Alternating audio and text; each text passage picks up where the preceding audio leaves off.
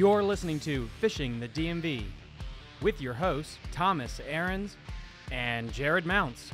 Fishing the DMV is brought to you by Jake's Bait and Tackle, located in Winchester, Virginia. If that doesn't get you jacked up, I don't know what will. Odenkirk, the Jeff Keeble one, like just talking about what we see on the water, people really just enjoy understanding what's going on. Like, because that was the coolest thing from the Jeff Keeble one, was people talking about like the runoff.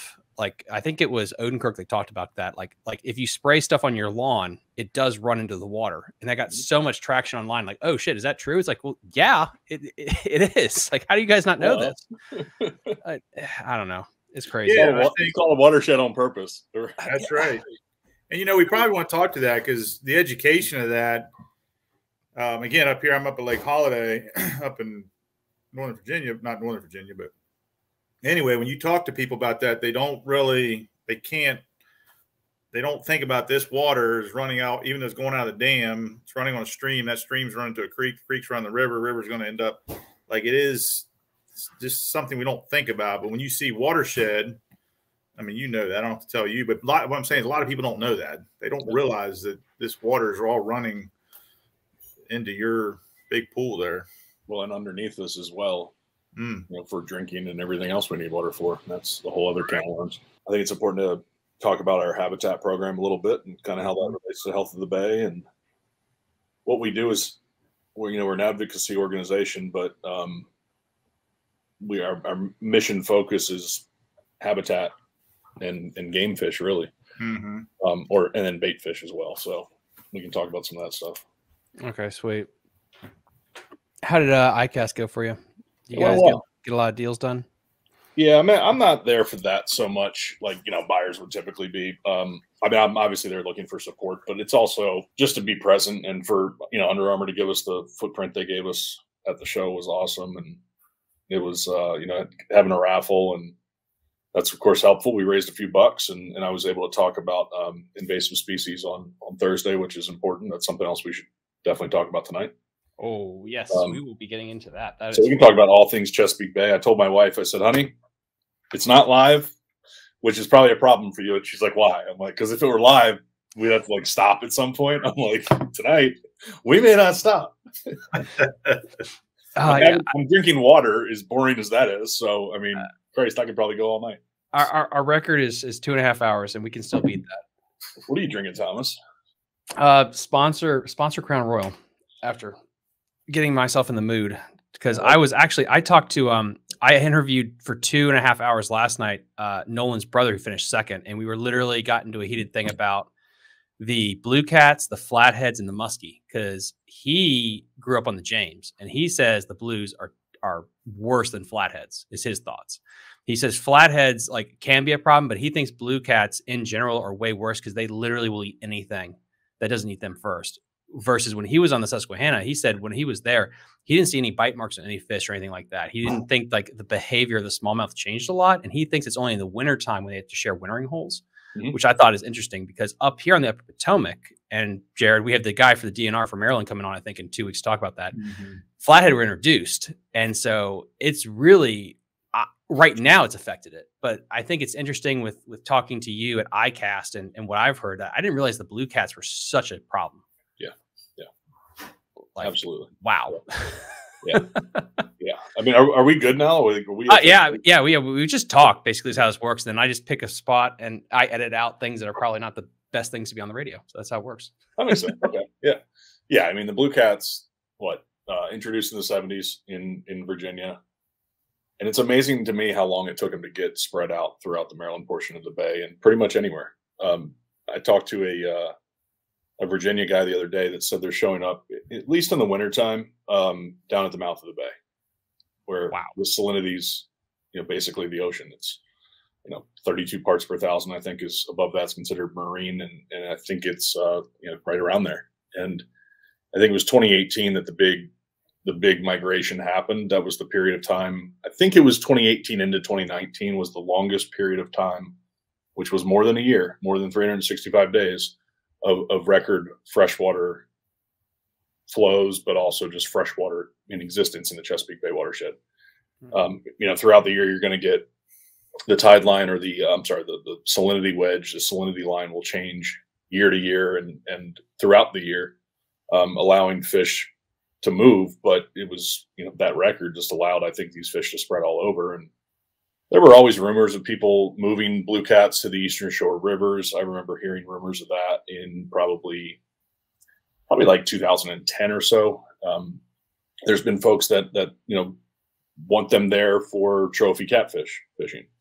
That happens in all the major rivers, definitely on the western shore, that folks are targeting the biggest of the blue cats for fun and records and that kind of thing. So I think actually, just like snakeheads, I think people that want them somewhere else have moved them over time. It's unless for sure, it's hard to say, but at least with the catfish, I mean, with the snakeheads, it's a guarantee. I mean, the old 5-gallon bucket is what a lot of people have done to spread them throughout the watershed, and that's just, to me, selfish and ridiculous. We're talking about a public resource, so to do something you think's right and everybody else be damned, I think it's a wrong way of going about this stuff. And maybe the blue cats spread out more on their own, and it's, in the end, you're still left with this problem. I think with CCA, we've done our Great Chesapeake Invasives Count.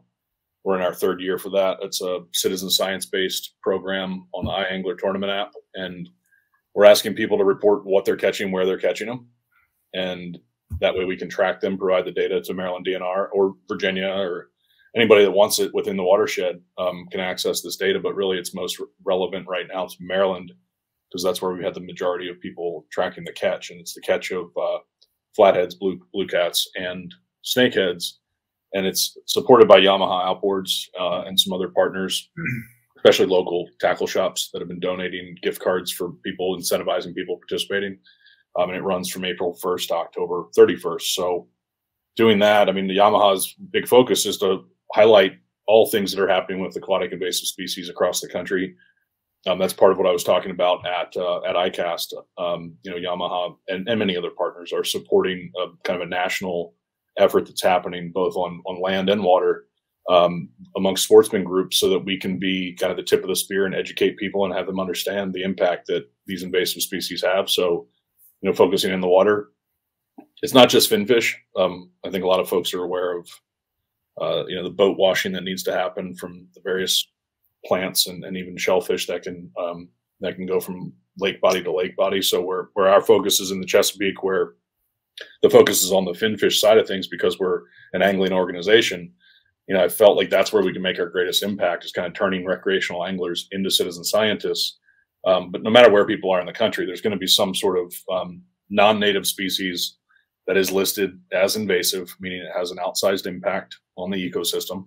It's kind of a judgment call. It's a line that folks draw to decide what do we do with these things. And the way we look at it is, there's a lot of debate on good and bad, but I like to focus on what the agencies say from an invasive or not invasive standpoint, for our work at least, because a lot of the work we do, we try and focus on I guess the best science available, and within that realm of fisheries management. So while somebody can say all day long that snakeheads are great and we want to spread them all over the place, well, the regulatory agencies that oversee these waterways say differently. And so we're there to support them and not really get into that opinion side of things, even though I have an opinion, everybody I run into has one, but we try and organizationally really just support greater knowledge. And that's where the data comes in.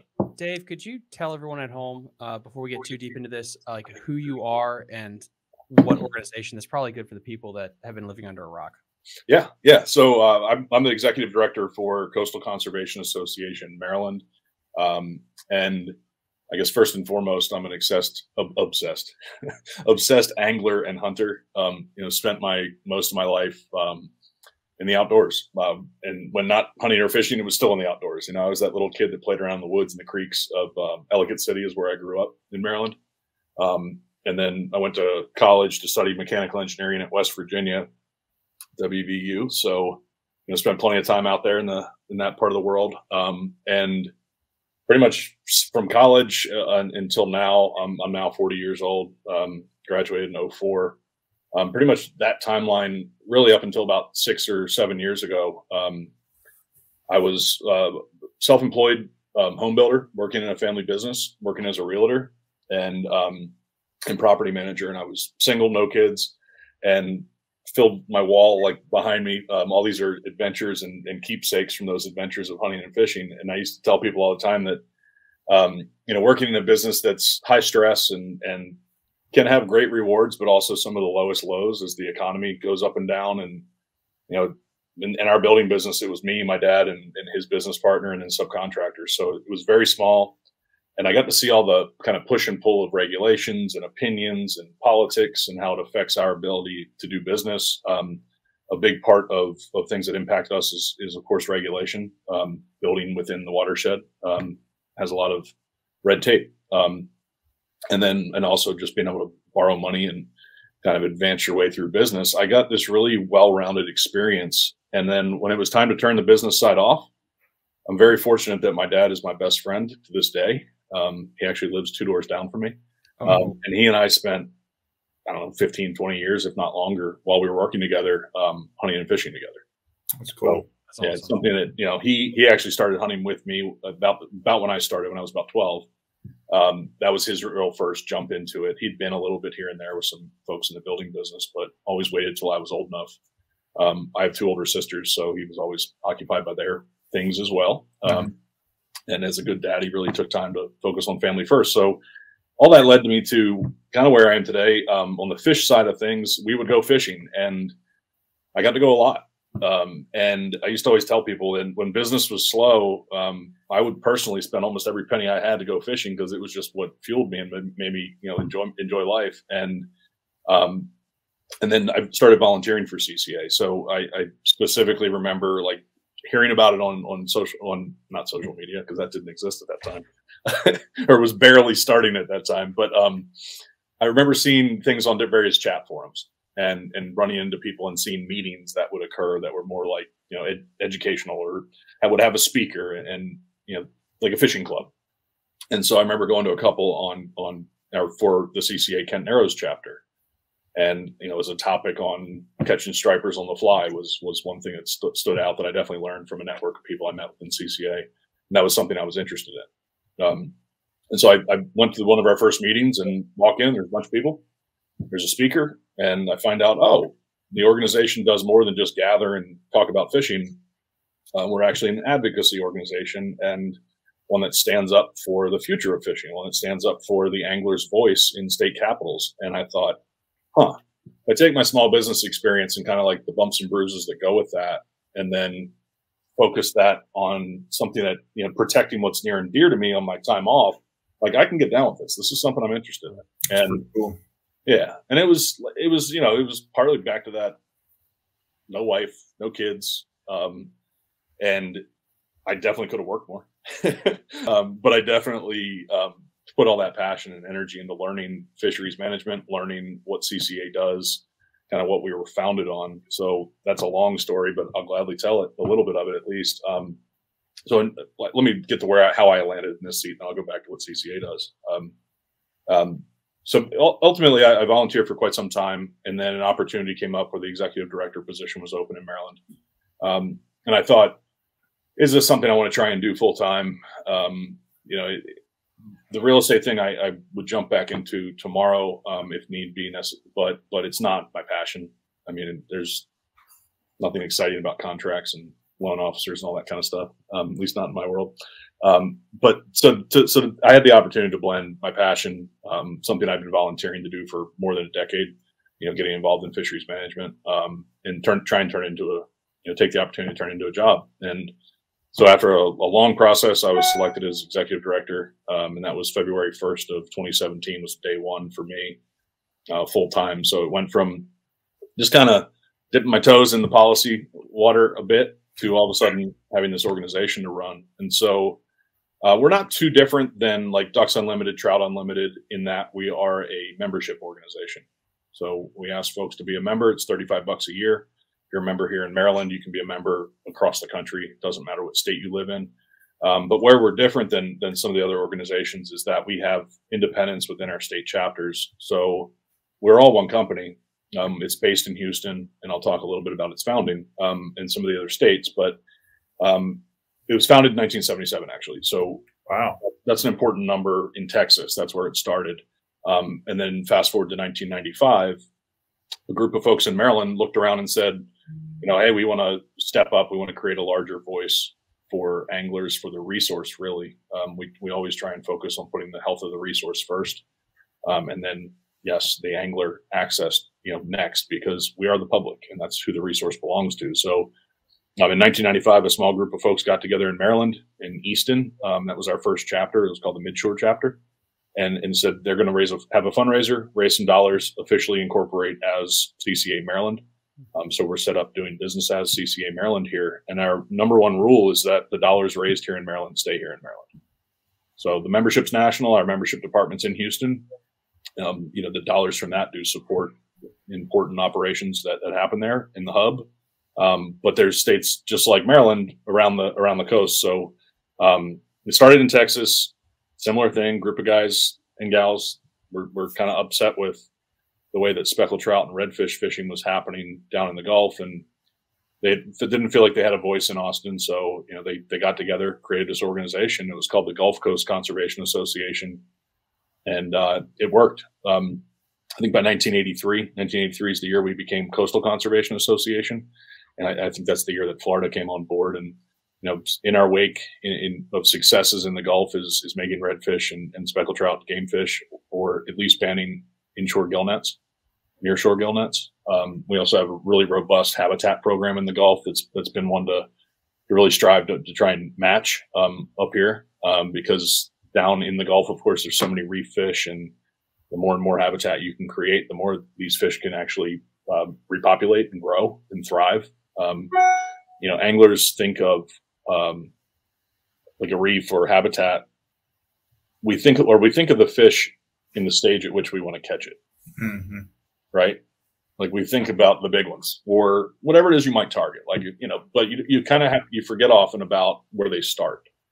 And that's one thing that CCA has done recently. So, from 77 around the coast, 83 up the coast, we have chapters with full-time staff from Maryland down to Texas, and then a full West Coast.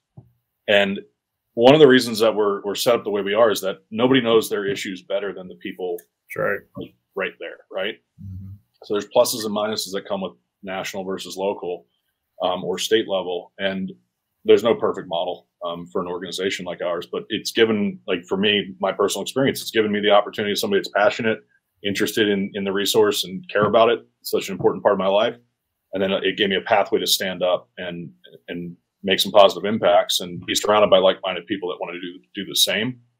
And when you do that, you work together, you can really go far. And I think, so anyway, I can blab in circles on this, but ultimately that's what CCA affords the angler to know that, by being a member, by being engaged, they can help affect some positive change.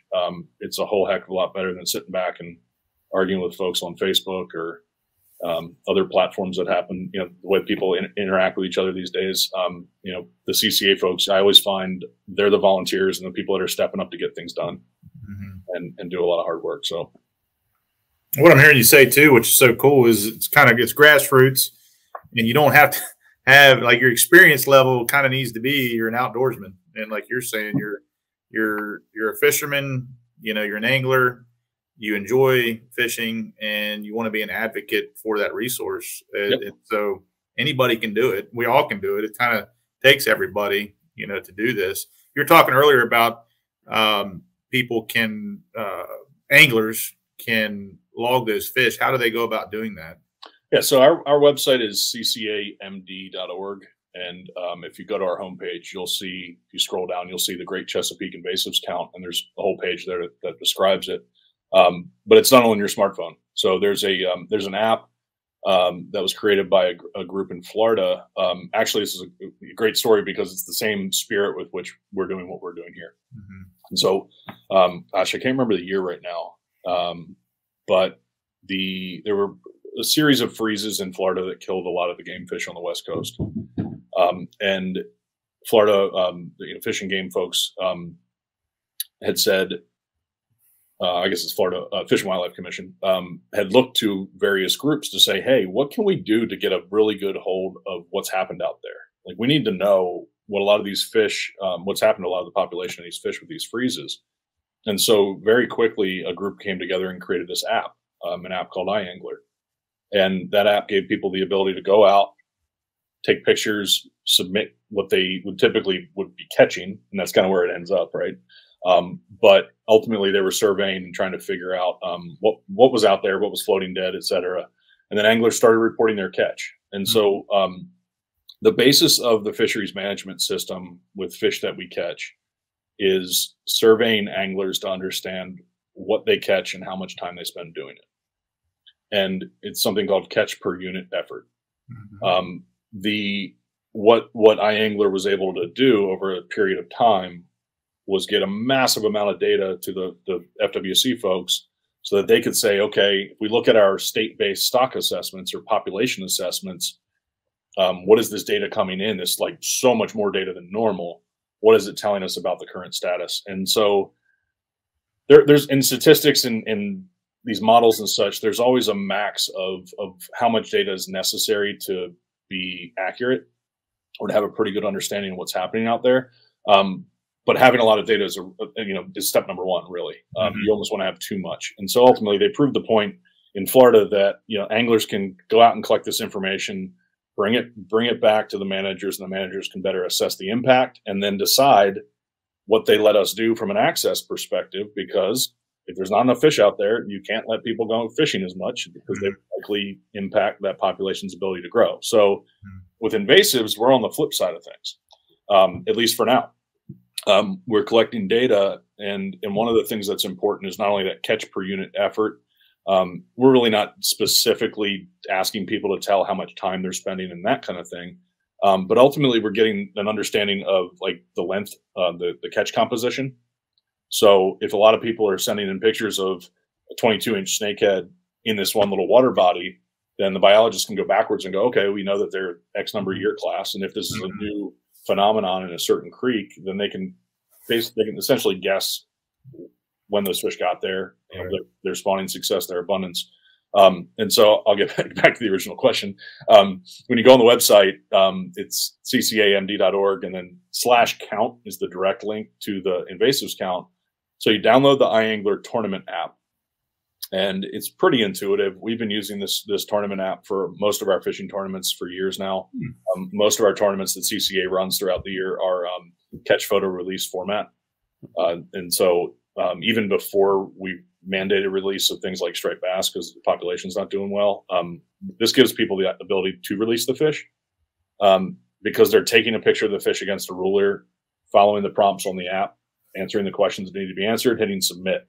And so with the snakeheads, with the invasives, we're rewarding people that give us the location because that improves. That's one more piece of data attached to that fish, that fishing activity. We don't require people to give us the location, but in order to get one of the prizes that we do, you have to give the location. So it's really just take a picture of the fish against a ruler, just like so many tournaments have become these days. And we'll see. I mean, I have these ideas of what some of this information will tell us. Some of the stuff I was just saying might be a little off. I mean, I'm very fortunate to hang out with or be able to work with a lot of very, very smart and well-trained, experienced, field biologists, folks in multiple states. And I tell people all the time, I hang around a lot of really smart people and try and absorb and then share what I've learned from them because, such a big part of CCA's role is to advise and educate the public on the conservation of marine resources. And because, think about it, you can't be a good advocate unless you're educated, unless you're coming to the table with facts. And so that's kind of step one. And it's not, I tell people all the time that I really focus on not telling people what to think, but leading that horse to water, teaching people that, there's an opportunity for you to engage, to learn. Here's some great resources, but I'm not going to tell you what to think. I'll tell you what I think, but I'm not the kind of advocate that's just like, click this button and say what I say because I think I'm right. I think, everybody can go about it their own way, but I really focus on trying to empower the angler and not say right or wrong, but just say, look, these are your options within the law. And maybe things would be better if we did X, Y, and Z from a policy perspective. So how is policy set in the sense of, does it take a grassroots uproar to create a new policy? Like, how does that whole process go about? So let's say something happens on the bay. Like, how does that whole process go down, like in a cliff note? Because I know people just are dying to hear about like how Congress works. Well, first, I'm terrible at cliff notes, but I answer long questions, and I say I must be part like rabbit because I run a big circle. So I'll eventually. Good information, though. It's all good. Yeah. Well, so it all depends on what resource we're talking about. If we're talking just resource policy, the arena I work in. So I'm actually CCA. I mean, we focus on our membership is what drives us. We fundraise through our membership through banquet fundraisers and other ways, and that's so we can affect advocacy, become advocates for policy change, but also do habitat work that I briefly mentioned a little ago, and I'll definitely get back to tonight. So it all depends on who has the authority to manage that resource. If it's within a state, then it's a little simpler. It typically rolls up to the state capitol and the Fish and Game Agency. In Maryland, it's Maryland DNR that oversees fisheries. Within Maryland DNR, there's lots of different components, and folks forget or may not remember, but they're part of the executive branch, DNR.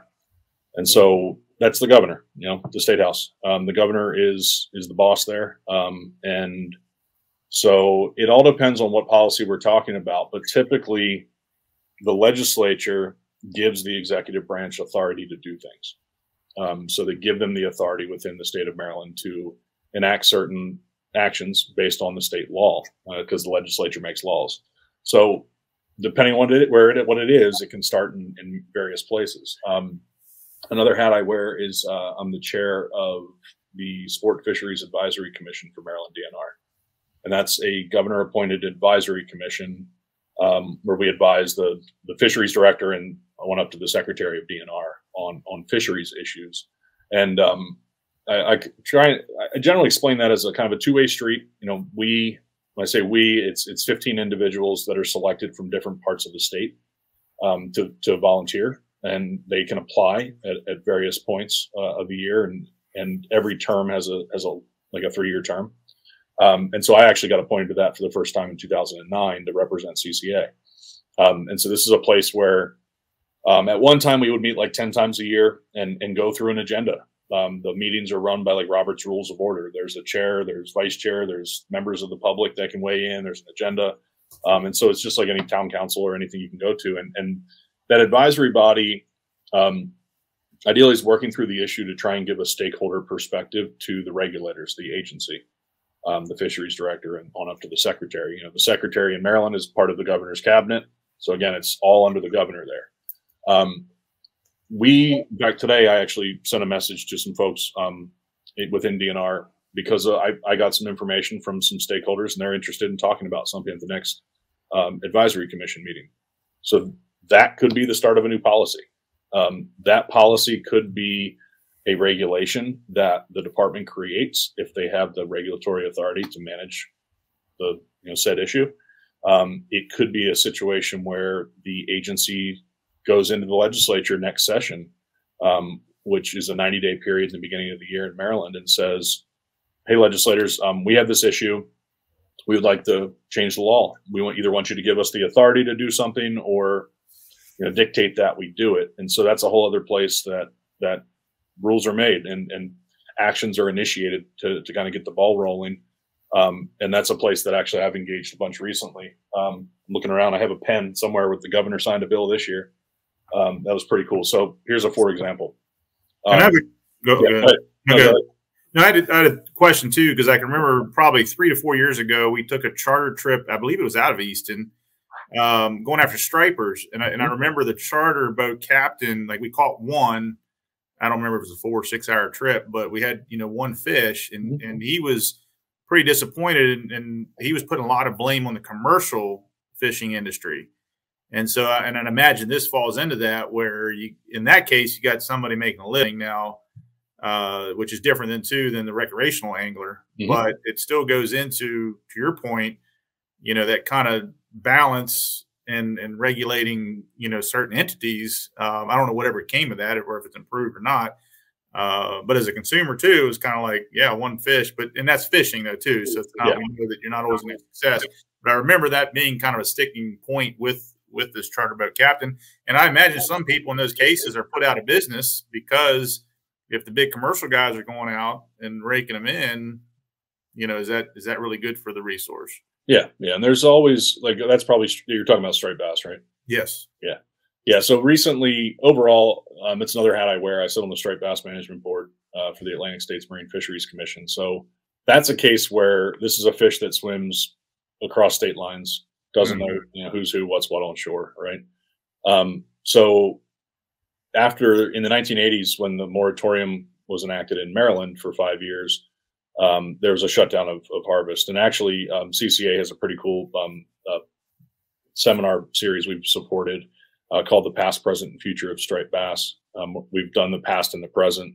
We're headed to the future. And of course, literally September 22nd, and that's on Fish Talk magazine, a live stream kind of like this, where we talk about a lot of this stuff. So I'll definitely point you to that, because I think you'll find it informative, at least the big picture pieces of the striped bass fishery. The whole one fish limit, ultimately fisheries managers have 3 different things they can affect to manage recreational fishing. And that's the number of days on the water, the length of the fish, and then the bag. How many fish can you keep, the creel? And that's really their tool that they use to estimate what's called fishing mortality. On a commercial fishery, in what we call a mixed use fishery, like the striped bass, the commercial fishery typically has a max quota that could be doled out by a state in actual numbers of tags, or there could be a tag component. It's going to be a little different with each state. But ultimately, the Atlantic States Marine Fisheries Commission is the place that was created to deal with interstate fisheries issues, and it's made up of states from Maine to Florida, as well as the Potomac River Fisheries Commission, a interstate commission created by the Virginia and Maryland to determine how do you manage the fisheries in the Potomac. And so it's really an exercise in states' rights in many ways, is what the commission is. The governor gets to select an appointee that they choose, and that's one of the 3 people. A legislator gets to select an appointee or serve in the seat themselves. And then there's an administrative seat, which is also selected by the governor through the agency. It's quite often the fisheries director or a species expert. And so ultimately that body is the one that the states are coming together to say, you know what, we'll work together to determine the status of the stock through a stock assessment or a fishery assessment of population, and then figure out who gets to take home what from a state by state by state level. Then when you get back home, you've got to figure out who gets to catch it. And technically, a dead fish is a dead fish. But as soon as you add in that stakeholder level, and then we all start wearing different uniforms, it gets complicated. And that's exactly where your experience, right? And so ultimately, the population of striped bass has been declining for the last decade plus.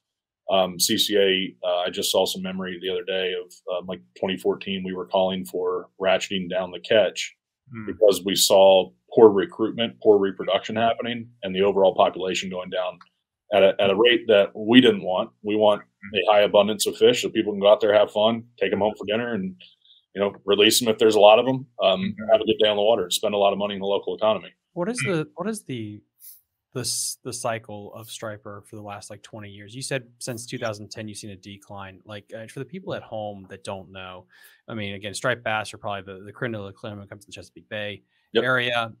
There was, I mean, it was in the 90s before the Clearwater Act was passed. Like the striper were basically on the downside, then they bounced back, and then now they're going back down. So I'm assuming then you're saying, around spitballing here, the early 2000s was probably the peak of the striped bass population. And usually it's never just one thing, but what do you think the factors are that is leading to this decrease in the striped bass population? Well, it's partly, ultimately you're assessing a population of fish that you can't see and they move, right? So you try and guess what's born. You observe through various surveys. One of those could be of anglers to understand that catch per unit effort I was talking about, and other things. And then you put all that information together, and that's the stock assessment coast-wide. And so that stock assessment is what tells us the status of the fishery. And then ultimately, like I was saying a minute ago, determines who gets to take them. And the last point on that, before I get going further, is you have the private angler We've now talked about folks in the for hire sector a little differently because of that business component. And then you have the commercial side of things. I'm a big believer in the recreational fishery being the recreational fishery. And that includes anybody from going down to a dock or a beach and going fishing by yourself with a group, doesn't matter. Private land, public land, don't care. All the way up to hiring a professional like a charter captain to take you fishing. As far as I'm concerned, the individual is the individual. And it's just a means in which they're accessing the resource as a recreational angler. So there's recreational fishing that includes for hire in my mind. Makes sense. In the policy world, it's changing. There's winners and losers coming, which is pretty typical when you see what's happening with straight bass. So the moratorium enacted in 85, closed until 90, and then slowly but surely reopened. And not every state closed. Some states closed for a short period of time. Some states didn't at all. But ultimately, what that allowed was recruitment issues or issues with fish being born to kind of keep up or catch up in the Chesapeake. You know, they weren't being harvested at a small level. There were years, many years of no size limits. People would fill a cooler with small rockfish. And so then the peak, the early 2000s, I want to say 04, maybe 07. I can't remember the exact specific peak on the chart right this moment. But that's all the stock assessment. And so where folks can find this information is going to the Atlantic States Marine Fisheries Commission website. And that's asmfc.org. All the species they manage are all listed on individual pages, and there's all these different links on that information. And it's definitely for the technical minded. But ultimately what that shows is we did rebuild the fishery to a peak. And then we saw that decline. And that decline, I'm going to say again, started about a decade ago, depending on your perspective. Many people said that it was these natural ups and downs, and that's okay. We were really calling for the tightening of fisheries regulations. So therefore we would lower what's called fishing mortality or removals from the fishery, from the population, and therefore allow a little more stability. Hope, because the striped bass, just from a biological standpoint, only spawns effectively, we've observed in history, only spawns effectively a couple times out of a decade. Wow. And that's part of the reason that some folks also say, like, when you get to a breeding age fish, which is age 7, 8, 9, by the time that all the fish have recruited into being, spawners, once they make it, leave them alone and let them spawn a lot. So you have a lot of spawners, and they may not be successful each year. At least you have a lot of them. And there's other people that it's not exactly like a tit for tat, but there's also folks that say that it's important to let a fish spawn at least once, so that one fish gave to the future generation.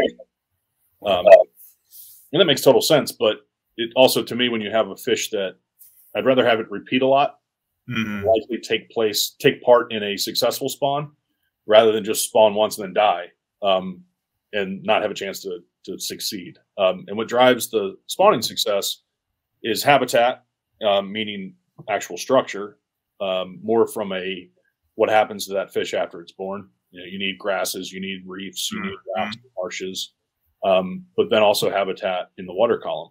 And folks forget about that. I mean, fish have to have a temperature component that they're good with. They have to have, what's in the actual water can't be fatal to them. There's also a component with striped bass where when they're born, they're eating these tiny little microscopic phytoplankton. And there's a certain condition in the wintertime in the watershed in the area that can drive a boom in that availability of that food. And there's certain conditions that can make that food unavailable. There's so many things that are impacting what could mean success or failure for these fish. That's why a group like CCA and many in the recreational fishing community say, well, pump the brakes as soon as you see some concern, up ahead.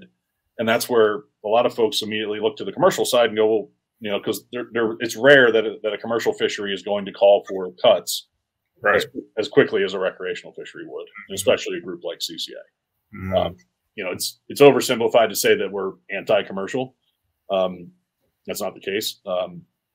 But when it comes down to it, it's about the health of the resource, and then as long as the resource can provide. I got a stupid question. In Virginia, we do stocking programs for striper, and we do it for freshwater.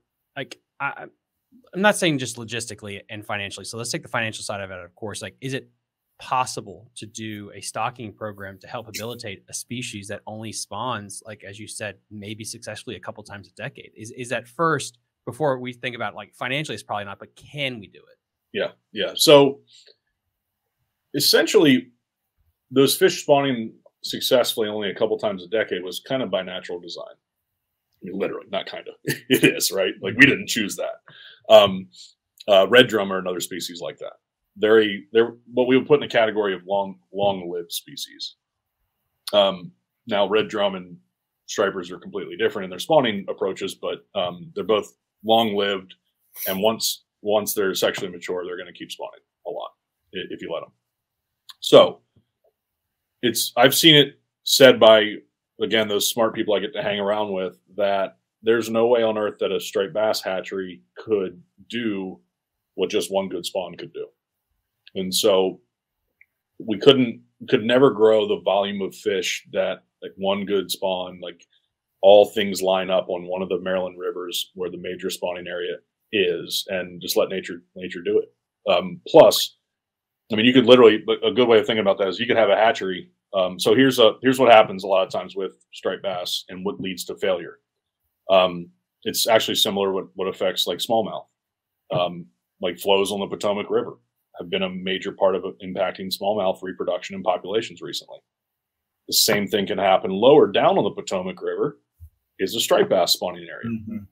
So if you have temperature shocks, or if you have high flow, different salinity changes, that can affect those fish. And it could be day one that they're a little larval egg floating around. It could be day 50. I don't know the exact biology of it. Maybe, I don't think we know necessarily. But think of, if you're in a hatchery situation, every hatchery has challenges with creating, the larvae that they're creating, no matter what species it is. Right. And imagine you do all that work and then fail. So is it worth it? It would be. I mean, I'm not, if somebody called me tomorrow and said, "Hey, I want to build a striped bass hatchery," I mean, it's worth the focus. That work was done in the 80s, but I think we did learn a lesson that, like, oh my gosh, Mother Nature just proved us that she knows best. And I think this is important because I've heard this before about, in certain areas, about, like, just stock, and you see this a lot, and it's good to bring this up to not just financial, but let's just look at the logical, will it actually work and have an effect? I know the Upper Potomac is interesting too, because, like, that's almost different. Because I remember Kelby was talking about this for the Shenandoah, where there might be a genetic problem. We're introducing just a different brood to help the gene pool might be better. But besides that, the other factors I want to get into now is also the forage. And if you look at certain places like Susquehanna, one thing that might be leading to better spawn quality is it's a smorgasbord. There's so much they can pick from. And I think this leads into habitat, which is what I want to talk about, and flathead and blue cats. And is there a drop in not only the striper, but what is it like for the shad runs that are just so important? I could be wrong. That seems so important for the striped bass population. Yeah. Well, it's really as simple as competition within the existing habitat, within the basic, the basic forage that's available. So the baby boom was great for America in growth and everything, and population and economy and everything else, but it's actually led to an environmental change that we've seen just by us existing. The population continues to grow in the watershed. So even forget the fish for a second, our impact on the waterways continues to increase. And even with major effort and focus, there's not this turning point of, like, everything's getting better and we can see downstream that everything's getting better. So that's part of it. And that's a big habitat piece of the puzzle. The water that flows from, where you guys are, I'm here in Baltimore. We have a problem with our sewage plant that continues to happen, for 50 years now, we've had leaking. So that's extra nutrients into the system, right? The same thing's happening. Every wastewater outflow has an issue. I don't care. The best of the best is probably Blue Plains, but who knows? They keep trying, but how many failures can we have, right? So just keep thinking about all that. All that's impacting the health of the waterways, and that is habitat. And then you have the structural habitat too, which can change depending on the species. It can change on water flow, the whole other component, right? So not only what's the quality of the water is, what's in it, and what life it can support based on its condition, but then you have the flow component, and you need flow at certain times of year. We're seeing that unfold all over this country, like especially out west with drought and whatnot. I mean, you just don't have the water you used to have. So anyway, you get down to the food component, all those things affect food as well and their life cycles, because all these little fish are reproducing in shad. So American shad and hickory shad, the oceanic migratory ones, they used to be in such abundance that it was, George Washington would tell stories, of how, that was a big fishery he participated in on the Potomac. Delaware River was a big one. Yeah, too. Delaware River. I mean, shad literally saved, the revolutionaries creating America. They call them the founding fish. They used to be in such high abundance. And a big part that impacted them was the industrial revolution, the damming of so many rivers on the East Coast. And I mean, never forget, from below Washington, D.C. to Boston is the highest density of population in the country. Forget Houston, Chicago, LA. Yeah, they're massive. But over the longest history of our country, Washington to Boston is our population. And so there's mills and places that created power eventually, but water supply. There's a water supply lake right up the hill from my house here that actually Robert E. Lee worked at right after West Point. And it was a saltpeter mine, and they actually dug some of the components of the gunpowder for Fort McHenry, which is down that way a little ways, to defend Baltimore Harbor. So you have to think about all these things were happening as we built our country, and nobody was really thinking, like, what's this going to do to the health of the waterways and these fish that show up every spring? It really wasn't until like the 70s when environmentalism, the EPA was created, Clean Water Act, Clean Air Act, implemented actual regulations to say that these places would be protected. And many would say that it may have been too late in some cases. So for shad, specifically hickory and Americans, they're in moratorium in our coastal waters, in our states here, up and down the Atlantic coast. They are actually managed by the Atlantic States Marine Fisheries Commission. They have a management plan. They have a stock assessment. There's a lot of information on their life cycle and stuff. River herring as well. But the long story short is that they're just not as successful as they once were, because either their spawning reaches are blocked by dams. Too many were caught. At least, and that's, so like, you got to remember, too many were caught is kind of like my judgment. Maybe that level of catch had nothing to do with their trend and their loss. I will never know. Right. But that's what we do. We can affect catch more quickly. We can't necessarily affect what's happening in these rivers over a century. You said there was data on the striper. Do you have data basically to extrapolate out with the shad, like when their peak was, their decline, how long that has been for? Because I think that's actually good bedtime material to read. That is the Atlantic States Marine Fisheries Commission, and I actually have it up on my other screen. I like pictures. I always joke around. I say, I like ordering from a restaurant that has pictures on. I'm the same way. I can relate. So there is an endless amount of fish nerd fodder on the Atlantic States Marine Fisheries Commission website for all these species. And I recommend it. Like, this is what I used to do when I first started getting involved, and I still do it, is I would read these documents and just, read it and read it and read it and read it, and then look at it and then find the pictures and try and understand the basic concepts that management was telling us was happening. And then I would reflect and relate that to my own water experience, and then show up at a meeting, hopefully a little more informed than the average angler, and then say, this is what I think based on my experience. So I'm just looking at, like, a lot of times they may not know the population. I mean, we don't know the population of striped bass. We estimate the population of striped bass. So I do see that U.S. landings peaked of river herring in 1968, 69, it looks like. Bottomed out in 1983 and then had a slow growth in, up until more recently, that went back down. Do we even know how many were caught? No. I mean, you're looking at, what's that one right there? Annual landings of, there's American shad. So same idea, like, well past George Washington there in the beginning. And then those ups and downs, so you don't know why in the 1890s, why there were no landings. Was there no data? That's the stuff that intrigues me sometimes.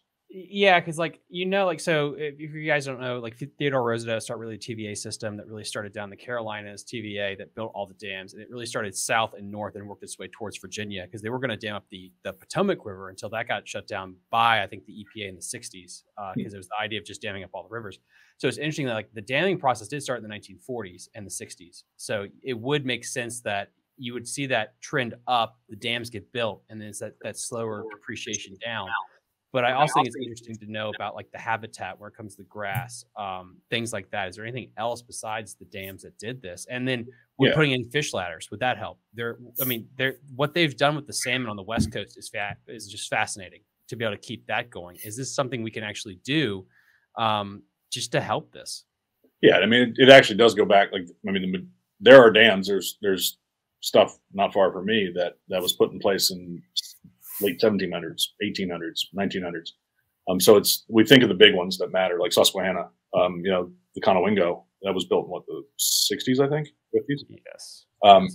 So it all depends in what fishery we're talking about. And those are definitely points at which you impact the ability for that population of fish to kind of maintain the levels that it's at that time. And so more recently, is more relevant, I guess. And if you look at any of the fishery population charts that I pulled up now, it's really through the 90s and stuff that you saw this like flat line. And so it's not just the fact that the dam is there. The dam is one impediment. But you can go all over the Chesapeake Bay watershed in the spring and see tons of herring. Now I say tons, but how does that relate to 100 years ago? Nobody knows. Are they successful in spawning somewhere? Well, if they are, those little ones need grasses. They need the places to hide and be able to grow up. Remember earlier I was talking about, we only think about the fish when we, like the adult river herring that's, 13, 14 inches long. We forget about that little guy. That little guy is probably feeding that 2-year-old striped bass. Jared, every episode I talk about grass, like aquatic vegetation, that we got to stop like dumping gallons of pesticide and think about this. Like, and I get like Odenkirk, you're probably watching this right now. I get like you need to manage it, but it's a difference between managing it and basically like the dock owner that just never wants to see a blade of grass. Like it's part of the ecosystem. It is needed. It was kind of like too. I don't know if you saw the Jeff Little. He posted. He was up on Susquehanna. Helicopter flies over. Now they were supposedly killing the gnats or flies or whatever, but it's kind of the same thing. I'm sitting there thinking, as an angler, like you're talking about being outdoors, that kind of goes with the territory. Yep. And that again, even though that's not in the water, those things land in the water, they're eating that stuff too. Those emerging flies and bugs. I mean, it's like, man, like we're good for thinking that we can, like you were talking about Mother Nature, how we're smarter than Mother Nature, and we're gonna introduce this or do this or kill that because we think it should be a certain way. And we don't realize the impact on the entire ecosystem and how, like you're talking about, it's all interrelated. Yep. And it's like we're better off just to stay out of it. From the standpoint of trying to fix things, it's kind of like I feel like we create our own messes. We create it, and we're coming back now and trying to fix what we messed up, essentially. Yeah, and everything we do in the end, when it comes to fisheries management, is talking about trade-offs. Right. And it goes back to like, who gets the fish? Is it one person's fault or another? Well, it's all relative. I can sit here all day long and say that shut down the commercial fishery and it would solve the striped bass's problem. Is that a fact? Maybe not. It all depends on the series of things that happen after this point. I mean, who knows? And it's your deer on the wall made me think of something as you were talking. I've got a bunch of them over there. The whitetail story is interesting. It's a success story of conservation, depending on where you are and who you're talking to. That's right. And if you think about, like, I think growing up in Howard County, which was suburban deer central, it turns out that the whitetail thrives on edges and hedges and backyards in suburbia. That's right. And so their population went through the roof. We've depressed their natural predators, generally speaking. And then now all of a sudden diseases come in and predators are coming back. But the number one predator is the SUV. And so if deer hunters want a high abundance of deer, like that immediately clashes with the rest of society, which actually created this opportunity for population growth, right? And so like that keeps happening. And those stories are repeated across our country and in so many things that affect. I grew up in Loudoun County, like Middleburg. You're not allowed because of the Middleburg laws, which we call them, because that's equine country and the fox rules. We don't have pheasants or bob whites anymore because you can't hunt foxes unless you're from horseback. And that had a huge effect on that. My dad talked about growing up in Loudoun County back in the day, and there were tons of those ground nesting birds, but you can't find them anymore. Just to kind of piggyback on what you're saying with the deer. Yeah. And the same happened with the management. And I agree with you because I kind of started that with managing, deer population and to what you can control. And the research and development that the different states, Georgia was big in it, to kind of educate us. But there was a shift in like what the old school way of thinking of, specific to deer was, well, don't shoot doe, shoot the bucks. Well, then the thought was, well, if you want bigger but the idea was does are going to give you more deer. But, if you don't let that little buck get to the mature age, you're not going to see big bucks. And so there had to be a shift in mentality and thinking. And when that did take on, you started protecting the smaller buck. You could grow bigger bucks. And so, back to your fishery, same type of thing of, what can you manage? What can you control? And is it protecting, a certain age class, like you're saying, that so that you can get that reproduction? It's a little bit different with fish, but it's the same concept of managing it to the point where we're going to do what's best for the fish, the fishery, so that resource, we are able to go out and enjoy it. Jared, I would also say it's not the rule, like throwing a rule up. It's a culture shift. Right. Exactly. Yes. It's agree. A culture 100%. shift for the common man. That's right. Think about, I saw in this random Florida, this guy posted he was eating like 5 bass, legal size. The hate he had in that comment section was amazing. It was so healthy. 30 years ago, though, if he did that, no one would think. And that's because in 30 years, we've changed the narrative and the culture on that. Yeah, and at the same time, that catch and release, I've heard too, where in some bodies of water, and it goes back to what you're saying, you've got to have a good baseline, good count of what you got, because you can also, it can be detrimental to a population in a given body of water. If you don't take out the 12 to 14 inches, let's say, and you have an overpopulation, there's only so many groceries in said, and that's back to the thing with deer, there's only so many groceries. And so if you become overpopulated, you're going to stunt their growth too. So in some areas, not all, it's independent, but some areas that catch and release was actually detrimental. Same goes for your panfish that reproduce, now granted that is also a food source, but, so it is, and it goes back to that balance. But, the biggest thing I think is so important too with that, Thomas, and you're right about the culture, is the education. Yeah. And that's what I love what Dave's doing and if you listen to him, he is searching for information and knowledge first and foremost, whether it be from the literature, from what he's seeing, reading online, but also talking to the professionals, the people that are out there, and he's informing himself before he goes out and educates other people. And that I think is so important. So what we've been fighting too, Thomas, is you got the wrong people that are trying to educate because they don't know what this species is from this species. They don't know what they're talking about. And they go out and they think that they're doing good because they think they're educated, but they're not even accurate on what they're saying. So there's an old adage that a lie can make it around the world twice before the truth ever gets their shoes on. That's right. It's not to say that people that want a certain outcome and say a certain thing that they've been told or they want to repeat is a liar. Like, it's not like that, right? And it's not like it's ill intent either. There's no ill intention in what they're doing. They just are not considering, again, the ecosystem as a whole. Yeah. So when you're talking, you're making me, we're going to have a little lesson here. If you zoom in there, what that's showing is, it's labeled, and this is the kind of stuff that I encourage people to look at, and you're not going to get it the first time. So I would encourage you to look at it, read some more, attend a meeting. All these Atlantic States Marine Fisheries Commission meetings are live streamed. There's an opportunity for public engagement, but I also, another hat I wear is I first was a pupil and now I'm a moderator and part of the steering committee of a program called the Marine Resource Education Program. And it's for fishermen, by fishermen. The whole focus is to educate people to engage in fisheries management. And that way they're informed, they understand a little bit of the science, a little bit of the management system, and they can spend their time engaging for an outcome that they want, instead of just showing up at a meeting.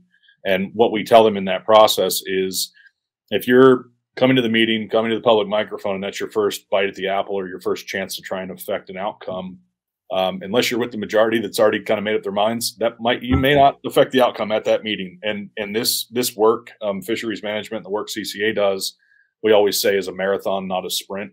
And thankfully, it's a relay. we get to pass the baton to each other and work through it. But like, so for striped bass, this is part of the data that came out of the 2018 stock assessment. And so 2018 was the last time we assessed the stock coast-wide. It was called a benchmark stock assessment. It's a massive document that's on that same website. But it's really informative if you look back in the tables and the information, and it shows some stuff I won't be able to pull up while we're on here, but just to show you this, ultimately this is a report out of the data, and it shows through the last year of 2018. And this assessment, the last year was actually 2017, so I may be off here, but either way, this is estimates of removals or landings. So we use these terms kind of, we switch back and forth, but removals is something that's been talked about a lot recently. And that's because it's a combination of the 4 sources of mortality that are listed there in the legend. And so commercial is landings and discards. A discard is when you have to throw the fish back. And that could be for any reason. It could be choice.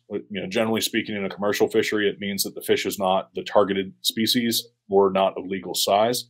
And so those discards are just shown in this graph, in that combined in commercial landings. And the reason that you see the consistency across the commercial fishery is that's when the quota allowed that harvest. The quota has been adjusted for various reasons, and more recently because of a population decline. The same thing with recreational landings. The reason you see recreational landings, the blue section, kind of downward trend in recent years, is there have been 2 different efforts to reduce removals or fishing mortality. First by 20.5%, and more recently by 18%. And it was actually 25% on the coast, 20.5% in the bay a while back. But anyway, a big focus recently relates to what you're talking about with catch and release. And you see the yellow portion of the bar. And so what this is adding up is dead fish. The yellow portion there, gold portion there, that's actually equivalent to 9% of the number of fish that they think we caught and released. And that's kind of what it says in the fine print right there at the bottom.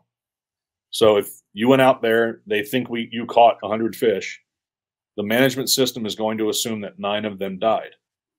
And so the discard or release mortality from the recreational fishery is that 9% of total live releases.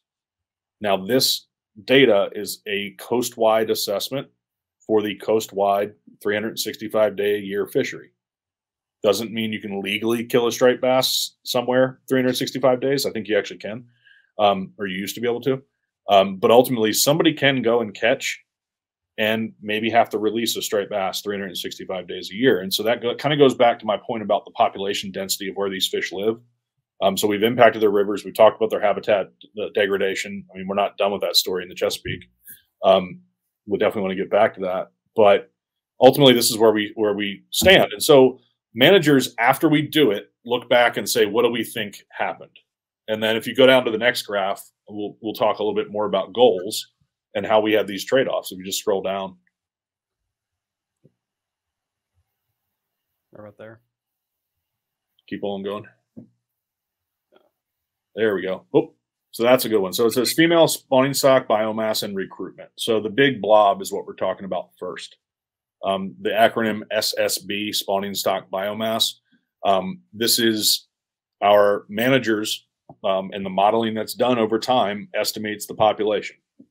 And every time the assessment is updated, some of the numbers are updated. And so our understanding of the population size and everything about it might be different today than it was a decade ago as far as the actual number. And that has actually happened with striped bass. I'm not going to go into that. It's kind of a technical thing, but that's important to understand, because if you were to look at data from quite a while ago, you might see that the estimated level is way more fish now than it used to be. And that's something that happened more recently with the assessment. But what's important to talk about is the target and then the threshold. So the solid line at the top and then the dotted line below that. So what happened coming out of the moratorium in about 1990, managers said, we're going to start opening the fishery. Well, one of the tools they use, those lines, the target is pretty intuitive. The target is the thing you want to hit. The threshold in this case is the thing you do not want to go below as far as the population is concerned. And so if you look at 1995, that's the year at which the fishery was declared rebuilt, meaning that it was now above the threshold again. It didn't stay there long, kind of dipped back down again, and then went back up, got up to the target, hit the target barely, and then declined ever since. And so the target is the goal. It's the goal of spawning stock biomass that management has said they want to achieve. And for a decade, they've been arguing that the goal is too high. And so for us, so a group that represents recreational anglers that thrives on abundance of a resource, we've said, no, that's where we want you to get. We want the 2004 to 7 era of population and fishing excitement to last as long as possible. And the reality is nature can't do that, but we want that. That's what we want. So that should be the goal that we set. So a lot of people have said, like, we want to keep this high target. On the more practical side of things, if the goal is to truly hit the target, then I think history and these estimates and then observations kind of compiled into this model that produces this information. History tells us that we didn't hit it, and maybe a lower level is where we need to be. But ultimately, that threshold was set at the 1995 estimated biomass. That's what we decided was our threshold. We don't want to go lower than the 1995 biomass ever again. And then the target was set at 25% higher. So 125% of what we thought was great. And in the end, this is what's happening in just about any resource that's a renewable resource. We're going, what percent of what's out there can we take so that they can continue to reproduce and maintain a population above a certain level? And if you want to go back to deer real quick, guess what? The population level for a hunter that they want is going to be way higher than what that insurance company wants. Or, folks that are trying to grow a garden in their backyard. That same thing exists in every single natural resource, public resource debate. And it's push and pull. And that could vary person to person, state to state, user group to user group. And that's why we're very fortunate in this country to have this process that we can dig into. It is complicated. It is very burdensome and frustrating, but we're also very fortunate to have groups like CCA and many others that have continually led the sportsman community through these issues. And 99.9% of the time always said, what's best for that animal? What's best for their habitat? What's best for their resource? And how do we tackle this as a community? So, I mean, that's my favorite part of my job, is the people I get to rub elbows with and the coalitions that we're part of that help shape this stuff, because there's very few other groups out there that are stepping up to say, we want to create a Chesapeake invasives count to help you understand snakeheads. The natural reaction is that people just argue about whether they're good or bad. There's very few people that say, like, we want to do research and give up our farm to do some research on whitetail habits, like so many people have done, that work in partnership with Game and Fish. And then also it's just a matter of stepping up to pay for it. I mean, we are the community that pays for it through excise taxes, through license fees, through stamps. We're the ones that continue to pay for conservation of our resources. So where I'm going with this is when it comes back down to commercial versus recreational, that's why some of these issues are so difficult. Is we, the public, we expect better, and not just like somebody to make a financial gain necessarily out of a resource that we should all be able to access in some way. I got a question, and how much, because I'm thinking too, like, and I noticed in our small body of water, like the fish behavior has changed. Like fish have moved when the grass was taken out, their behavior changed when they went after food. And your resource, you're talking about Chesapeake Bay, you're talking about a vast area of water. Or in this data is good. This data represents what you like, and you've alluded to this, what you know. There's a lot out there that we don't know, and I guess, it does still go back to catch rates, because if your recreational fishermen are going out and they're not catching, they're not happy, they're not satisfied. I'm just curious as to if how much of it is just changing fish behavior. Well, I'd also like to add to that, Jared, two things, which would be like the Clean Air Act of the 1990s that went underway, and also what is the data say about the amount of licensed anglers? Because I know, I mean, Jared, from Jake's Bait and Tackle, like with COVID, like there was a boom in the amount of people that went out and went fishing, which is from one side we think that's good, which it is, but then the other side is like more people at the lake. So like, what is the progression amount of people that fished from the 1990s? That's a good point. Yeah. Like I think it's the thing is like it's a death by 1,000 cuts. It's never one thing that does this. Yeah, like I said, I've said a couple times recently. You know, people want to point the finger, then you better break out all 10. Yeah, and take your shoes off too, because even then you don't have enough to point. And pointing is kind of an exercise in futility anyway. But so we don't know what we don't know.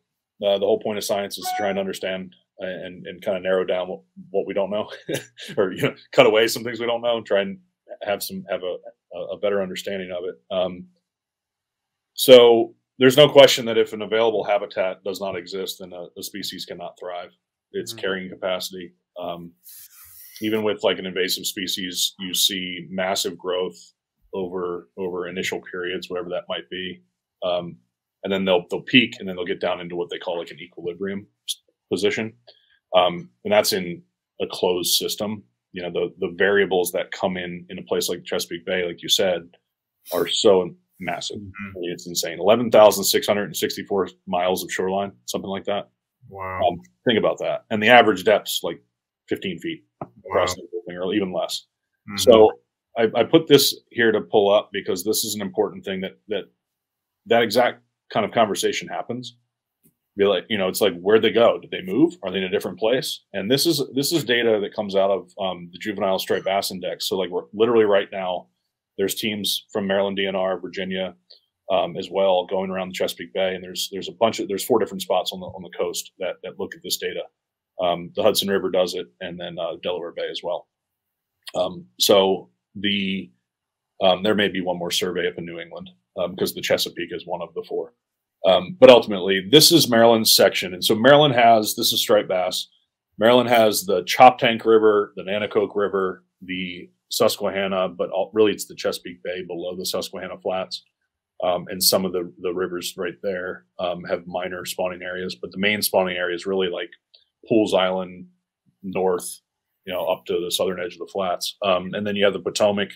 Those are the major Maryland producers for striped bass. So throughout those waterways, and then others, the team from DNR goes out with a standardized net. They do a swept area survey. It's a seine net with lead on the bottom, corks on top. I want to say it's 6 feet tall. Maybe it's 4 feet. Gotcha.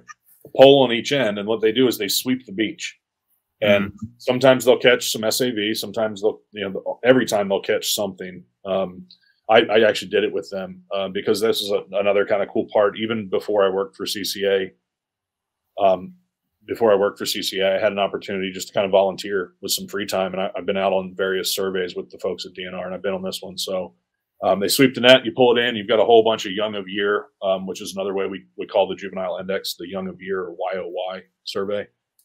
And you count what you caught. I remember a day up off of like literally Tolchester Beach, right at the Tiki Bar, right by the marina. Tolchester's straight east of Baltimore in Kent County. We swept the net and we pulled up a little spot. We pulled up a little white perch, little menhaden, little river herring, some silver sides, some striped bass. They measure those striped bass. They take a couple scales, put it in a envelope, because by looking at a scale, you can guarantee or you can compare them to others and basically understand the length or the age of the fish. And then by length, you should guess that the fish is a certain length. So there's something like 42 areas that they do that at, and count all the fish and then add them together. That gives them a way to compare every single year with the next. So that makes it an index. An index is a comparison of one thing to another. It's done in a structured way. So every single year we've done this survey, and you see in the late 70s, or really 70s and 80s, you can see poor recruitment down in that area. So the black line is just the average. And this also kind of shows you that once every couple of years, they're going to have a good spawn. Right. So we've observed those real high spikes in striped bass population. It doesn't mean that that is a guarantee. So that gets the, like, whether fish are in a spot year after year. And some people say that anecdotally, they're based on their experience, they're seeing plenty of striped bass and that the decline is not what the data shows. I've heard that for a decade. I've generally heard that from people who are less likely to agree that, or that may have a different interest in the fishery than I do. Right. It's always an argument that's a means to an end. Well, the data's wrong because of this is what I saw, and you're wrong. But it just happens that person makes a living off the fishery too. So yeah, they don't want it regulated, right? Yeah, and I can respect that. I mean, I get that. Right. But ultimately, what we're looking at here is that phenomenon. This is the data used versus the anecdotal experience. We're always going to have that. We're always going to have that disconnect, and nobody's ever going to know the exact answer. And so, to me, the trends are the most valuable because they're not that exact point of I saw this, therefore it is, and therefore it is everywhere else. Right.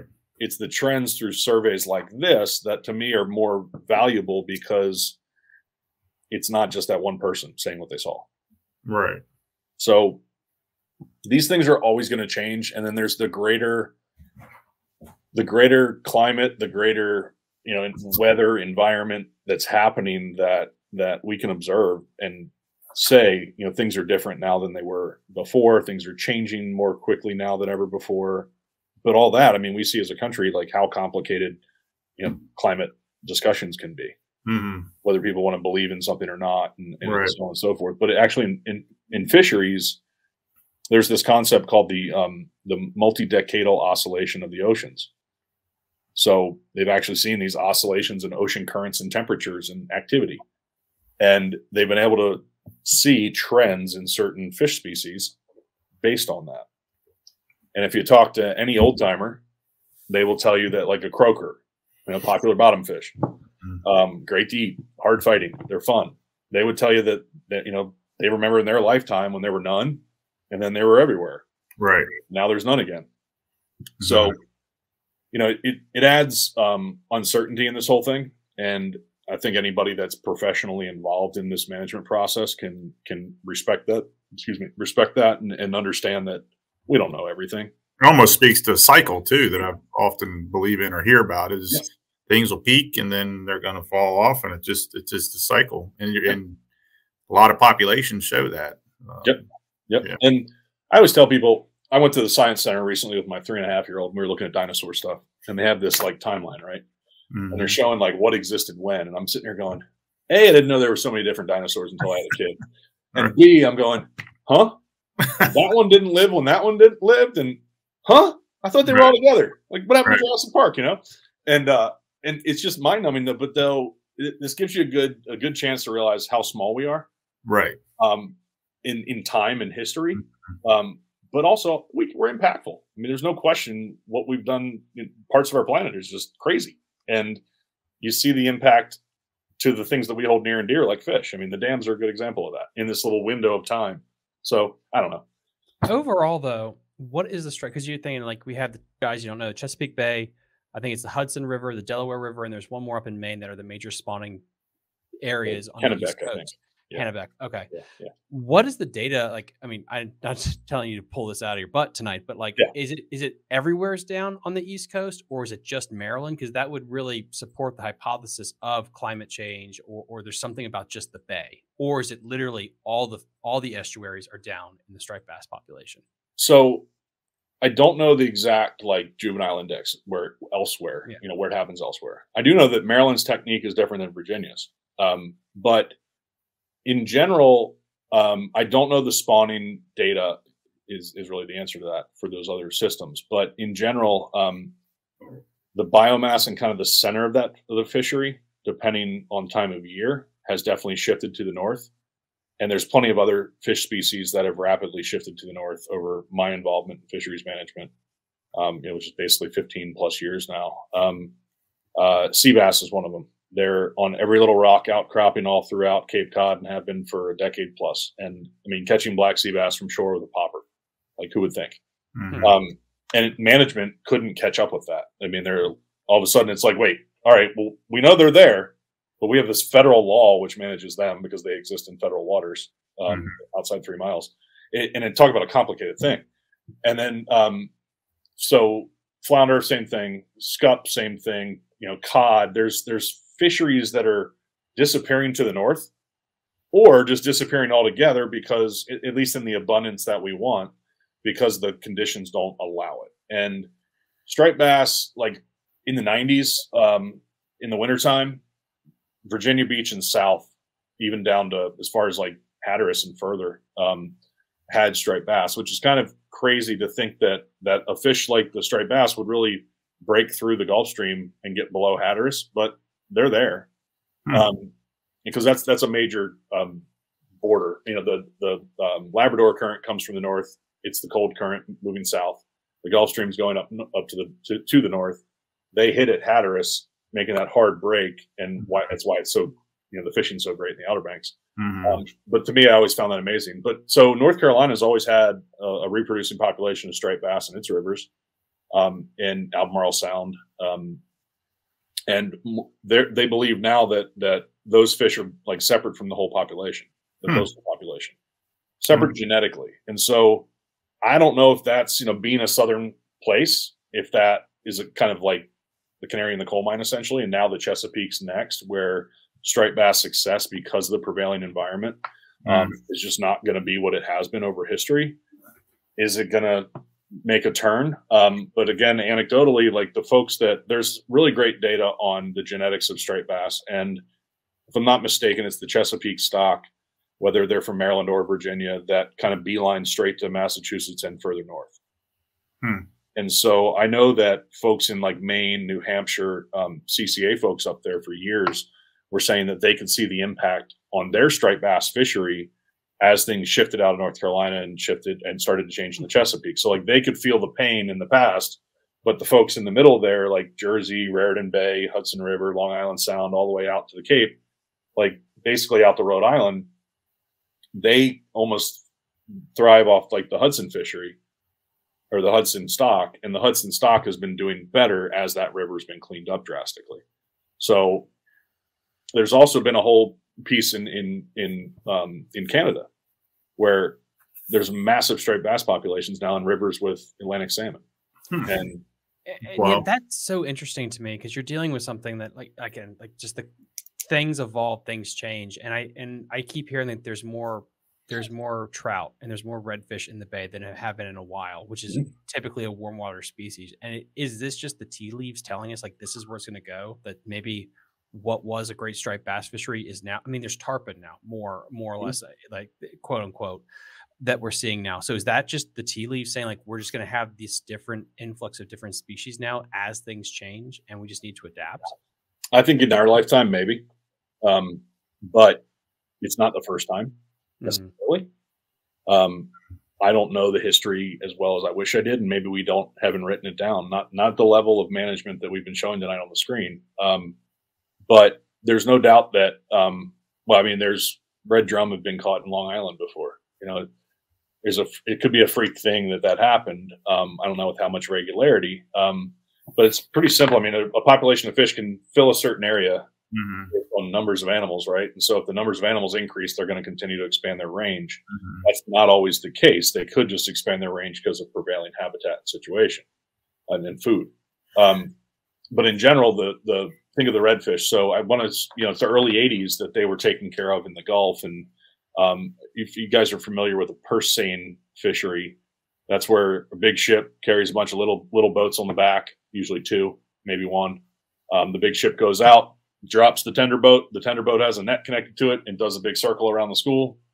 They cinch up the bottom of the net and then pull it up against the big ship, and the big ship unloads the catch.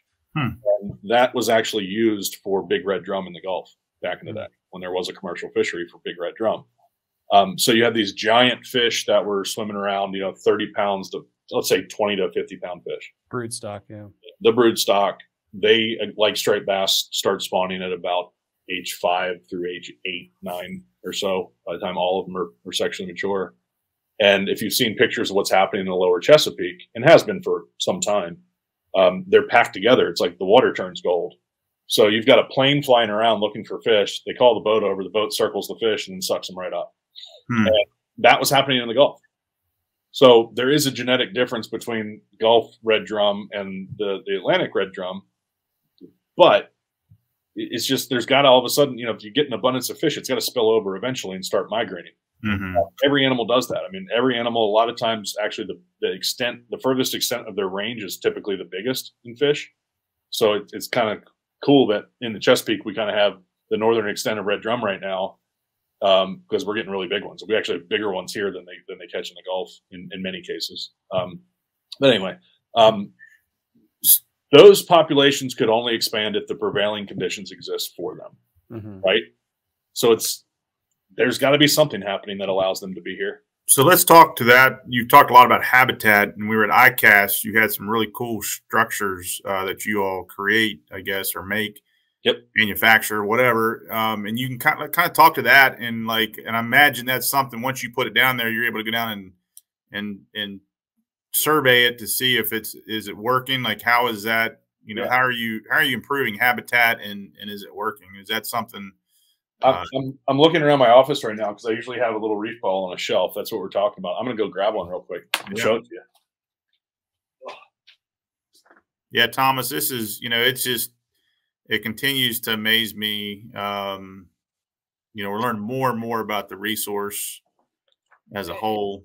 And it's funny because I've had so many people say when I started this, like, no one wants to hear this stuff. They want to hear about the fish catches. And it's like, yeah, we're going to be the NPR of the outdoors, because people actually do have a thirst for this, because I do feel like there is a disconnect between the local state governments and their ability to get information out there. And I saw this. Well, I think too, we're going to look at it and say, we're going to blame the state and say, well, you're not doing this, you're not doing that, or you're doing this or whatever. But it's kind of like, we got to look in the mirror too. And like you're talking about finger pointing.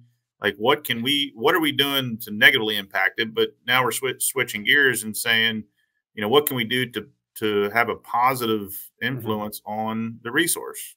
And to set the stage, I believe these are artificial reefs that you actually brought down to ICAST, that you also use them to help actually grow the other thing that we haven't talked about yet, which is the oysters that are on the bay, if I'm not mistaken. Yep. So 100%. So yeah, what you had the image of, and then this is a little model. This is actually one with a plaque on it for one of our school partners. But this is a model of a reef ball. This was made by the Reef Ball Foundation. In fact, that artwork behind me now, that's actually some artwork done by one of our local board members here in CCA Maryland.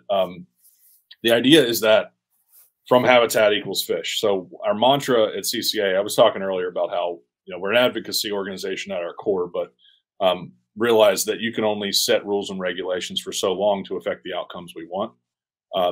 We have to roll up our sleeves. We have to invest in the future of our habitat. And in the Chesapeake, the oyster is king. I'd say king, queen, prince, and princess. They're very important. And they're not the only important thing, but from oysters can come so many other things. So what a reef ball is doing is, it was originally designed to be able to propagate coral habitat, because that's a whole other can of worms. But the coral reef of the Chesapeake is the oyster. And so reef balls have been deployed in Maryland for about 20 plus years. I think I want to say it's about 2000 was, I think, the first time, maybe 2003. But ultimately, they're a tool. I mean, they're an artificial reef unit. There's a lot of ways to build reefs. For a long, long time, reefs have been materials of opportunity. They still are. A ship. I was on a destroyer that's off of, it's equidistant from Jersey, Delaware, and Maryland, a 593-foot destroyer called the Radford. I don't know if it's that long. Anyway, it's long. Got to get on that ship and see it. I mean, a crew in the Philly Naval Yard was tearing all the stuff off of it to make sure there's no PCBs and chemicals and stuff. And so that's something we do, right? We use the oceans to get rid of some stuff. And if we do it right, it can create habitat for fish. It can create a fishing location. So a ton of that work has been done by CCA and so many partners around the country, and really around the world. In fact, I think reef balls are used in like 60 plus countries. The idea is that they're made out of a fiberglass mold. So, this is obviously just the model, but most of what we build, you'd have 3 pieces that go around the outside that are a fiberglass mold. It sits on a plywood base. It's connected to the plywood base. And then inside of it, to make the holes, is a rubber buoy. So like the big orange buoy, they use for floats on Deadliest Catch. That's called a polyform buoy. That actually goes on the inside, makes the inside hole. And then the holes around the outside are made by a series of rubber balls that get stuck in the mold. And so what we did, we weren't the first to build reef balls, won't be the last, but when CCA Maryland reached a point where we went, we really need to dig in and do some more habitat work. That was a point at which we became a partner with the state for the artificial reef program. And so we help administer the funds for the artificial reef program in the state of in Maryland, in the Chesapeake Bay. And then we work with the Ocean City Reef Foundation on the coast to build reefs there as well, and kind of revitalize that at a time when we were volunteering to support an increase in license fees. So we went, hey, DNR, you're not getting done what we want you to get done. They say, oh, well, we don't have the budget.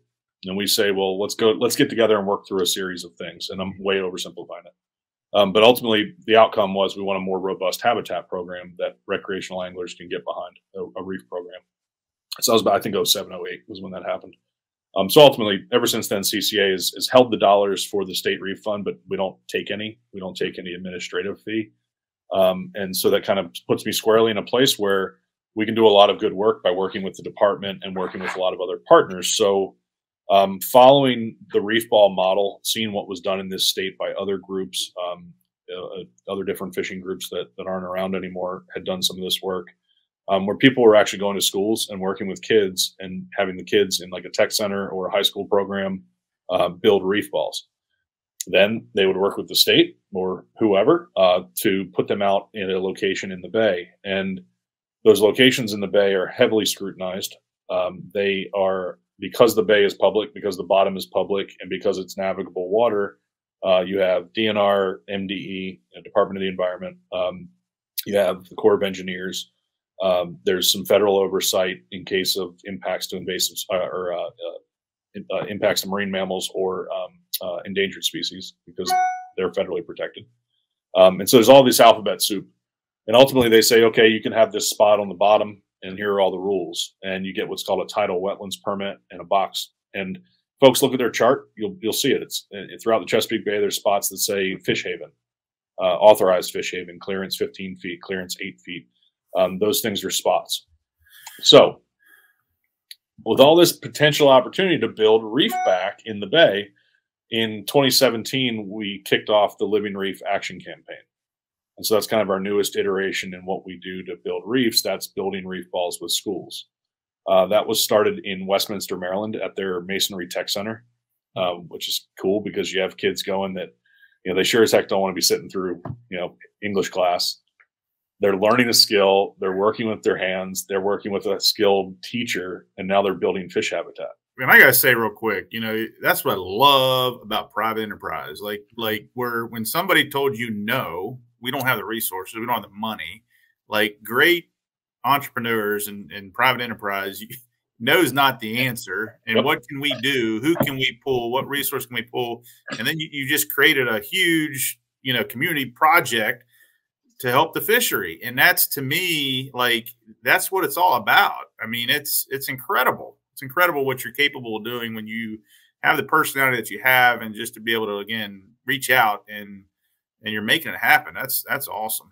Well, and it's what do they say? I think it was a Warren Buffett quote where somebody, or I guess, we stand in the shade of a tree somebody planted a long time ago. That's right. They're not gotten it right, but it's close. And that's CCA's story. Yep. I mean, the folks that got together in 1977 said, we're going to do something better, and we're going to hold ourselves to this standard for many years. And we have ever since. And, I picked up the ball and ran with it, from people that have been doing this work for so long. And not a single thing I do, I couldn't do without our members, without our partners. And the amount of investment that happens on public, private, doesn't matter. The vast majority of our funding is from our members and That's from awesome. Their companies and stuff. And so we started this program in Carroll County, and so 17 was the first year we went mobile with fourth graders. Wow. So we inherited some molds that were purchased from another grant. They were sitting literally mothballed. I mean, sitting in a storage container somewhere. So we worked with those partners, worked through all the agreements, got them, put them mobile, put them in an enclosed trailer, wrapped it with obscene that showed the underwater, so we could kind of take something that's out of sight and out of mind and bring it, you know, right there for the kids to see. Mm-hmm. And then we tell the story of oysters. And when we were in schools doing it, you know, full time, I really, like I said, it was 2015 the program started. I got the date wrong. 2017 is when I started running it. And at that time, we'd spread out amongst Carroll County. We were hitting other places, first come, first serve, as soon as we could. We built in Northern Virginia. And then when I took over as director, you know, I have these opportunities to make changes. And I said, you know, this program has to grow. Mm-hmm. It has to be with what we lead with. And I love nothing more than standing up in front of people and saying, this is my favorite program because it's selfish. Because we're going to build a habitat, and habitat's going to lead to more fish, and that means I'm going to be more successful. And heck, I might even eat them. So, like, that's it, right? Why not take care of something that you have been given dominion over and can take care of? And so, I think we're up to like 13 jurisdictions in Maryland. We've worked in a couple in Virginia, and I don't know the exact number that we've built, but throughout the Bay. In fact, I think there's about 130 of them sitting on land right now to go in the Magothy River. And that's probably the smallest water body that we put them on in the Bay, the smallest river, you know, right between Pasadena and Severna Park and then down into Arnold. So I got a call in like January of 21 from one of our partners, and they said, hey, we're putting the reef in the water tomorrow. And I'm like, what? Like, we're in the middle of COVID. There's a surge again. Nobody knows what's going on. I'm like, you're doing what? They're like, yeah, we need a banner. Can you meet us? So I drove down to the marine contractor's house, McGuire Marine. Whoop, whoop. And you're like, yeah, man, we're putting the reef balls out tomorrow. I'm like, do you need a contract, a check, anything? He goes, no, I'm just doing it. I got a day in my schedule. My guys aren't building any docks right now. Like, we're going to load up the reef balls in the morning. We'll get them in the water by night. So legally, he was good. There was a permit in place. He's a licensed and authorized marine contractor. The state's involved, a whole bunch of press. And literally in January, middle of winter, they pushed a barge out with 100+ reef balls on it. And he set up a work barge perpendicular to the main barge, used his excavator, would tie a line through every single reef ball and drop it down to the bottom, let go of the one side, pull it back through. And there's a Humminbird side scan from a friend, Nick Garrett, with Sonar Pros or Sonar Kings. He did a side scan of this reef site, and all 100 are in this perfect little grid. That's so cool. Yeah, and the contractor's like, dude, what do you think? I'm like, what do I think? You couldn't have put them in more, better. And what's cool is they're sitting against each other as best we can line them up. And there are volunteers from throughout the entire Magothy River that grow oysters in cages on their docks. And so they get oysters as spat or small seed oysters. They take care of them throughout the year. They clean the cages. They power wash them off. They make sure that these oysters can grow. And then at the end of the year, they all get together and put them out in the river. Well, they're putting them out on top of these reef balls now. Mm. So what a reef ball does is create three-dimensionality. Oyster reefs used to do that. In the 1600s, when John Smith came up the bay, his log books talk about the hazard to navigation and what the oyster rocks and oyster reefs look like. And it wasn't until really mechanized dredging and steam power and that kind of stuff really gave us the ability to totally destroy it. Totally destroy it. So post-Civil War, we went out into the bay and just completely destroyed the oyster resource. And it was already happening up in New England. There were guys coming down from up there to come to the Chesapeake to take the Chesapeake oysters because they were available. And it's, they call these stories in natural resource failures, tragedy of the commons. And it's because there's this thing at the bottom of the bay that to people, it's food. And if you think of like post-war America, nobody was thinking like, what is this animal's role in the ecosystem? Hell, people don't even think about that today. Right. But ultimately what we took away was the ability for the bay to filter itself. And so if we go back to what we were talking about earlier and about water quality, meaning what's in it, when you have a nutrient outflow like the Baltimore water or sewage treatment plant that continuously fails, you're sending nutrients, nitrogen and phosphorus, into the waterways, which fuel everybody knows if you look at your fertilizer bag that you pour on your grass, which is ridiculous, grow wildflowers.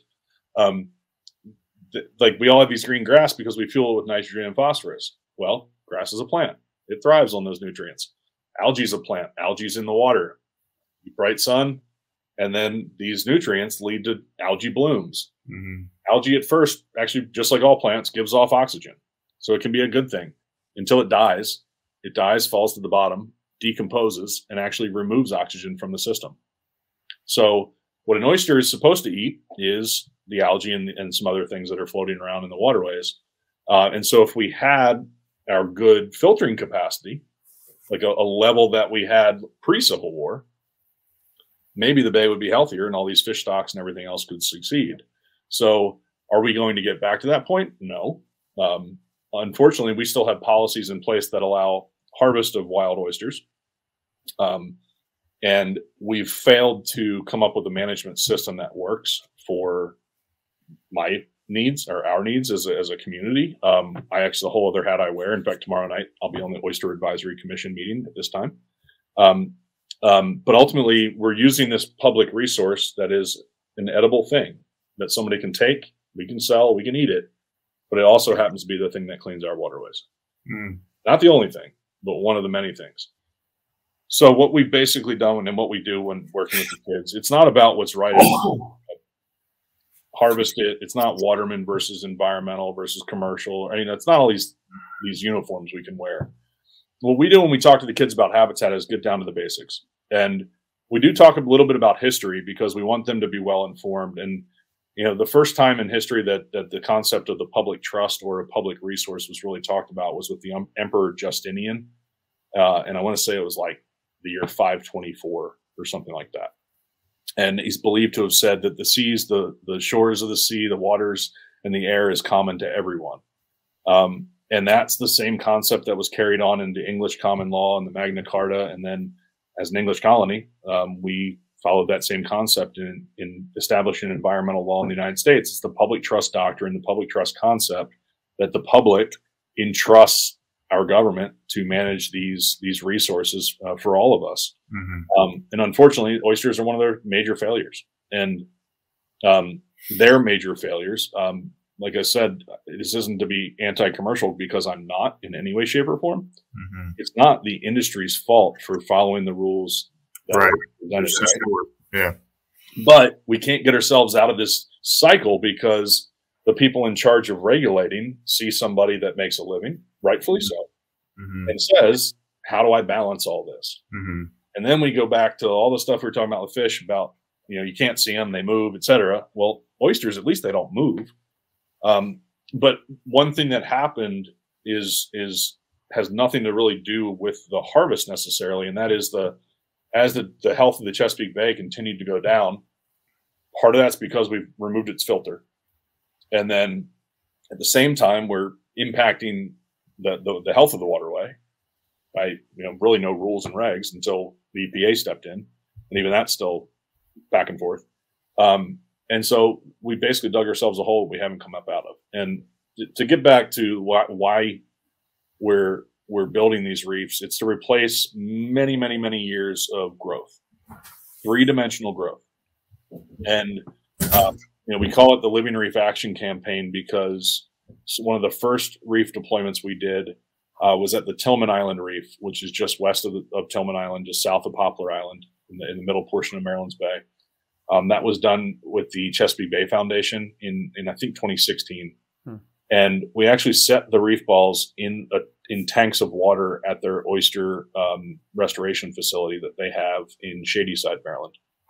They've actually just closed it down to go into somewhere else. But we would stack reef balls in these tanks, get hatchery reared oyster larvae from the University of Maryland Horn Point Lab in Cambridge, because we do, you know, hatchery for shellfish is very successful.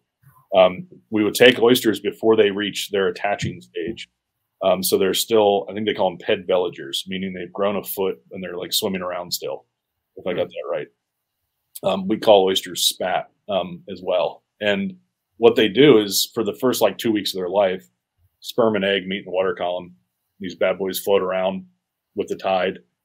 There's some studies that show that they're actually attracted to the noise that an oyster reef makes, or maybe some other chemistry that they give off. And so they actually try and attach to an existing reef. Well, you've probably heard that the population's, 1% of historical levels.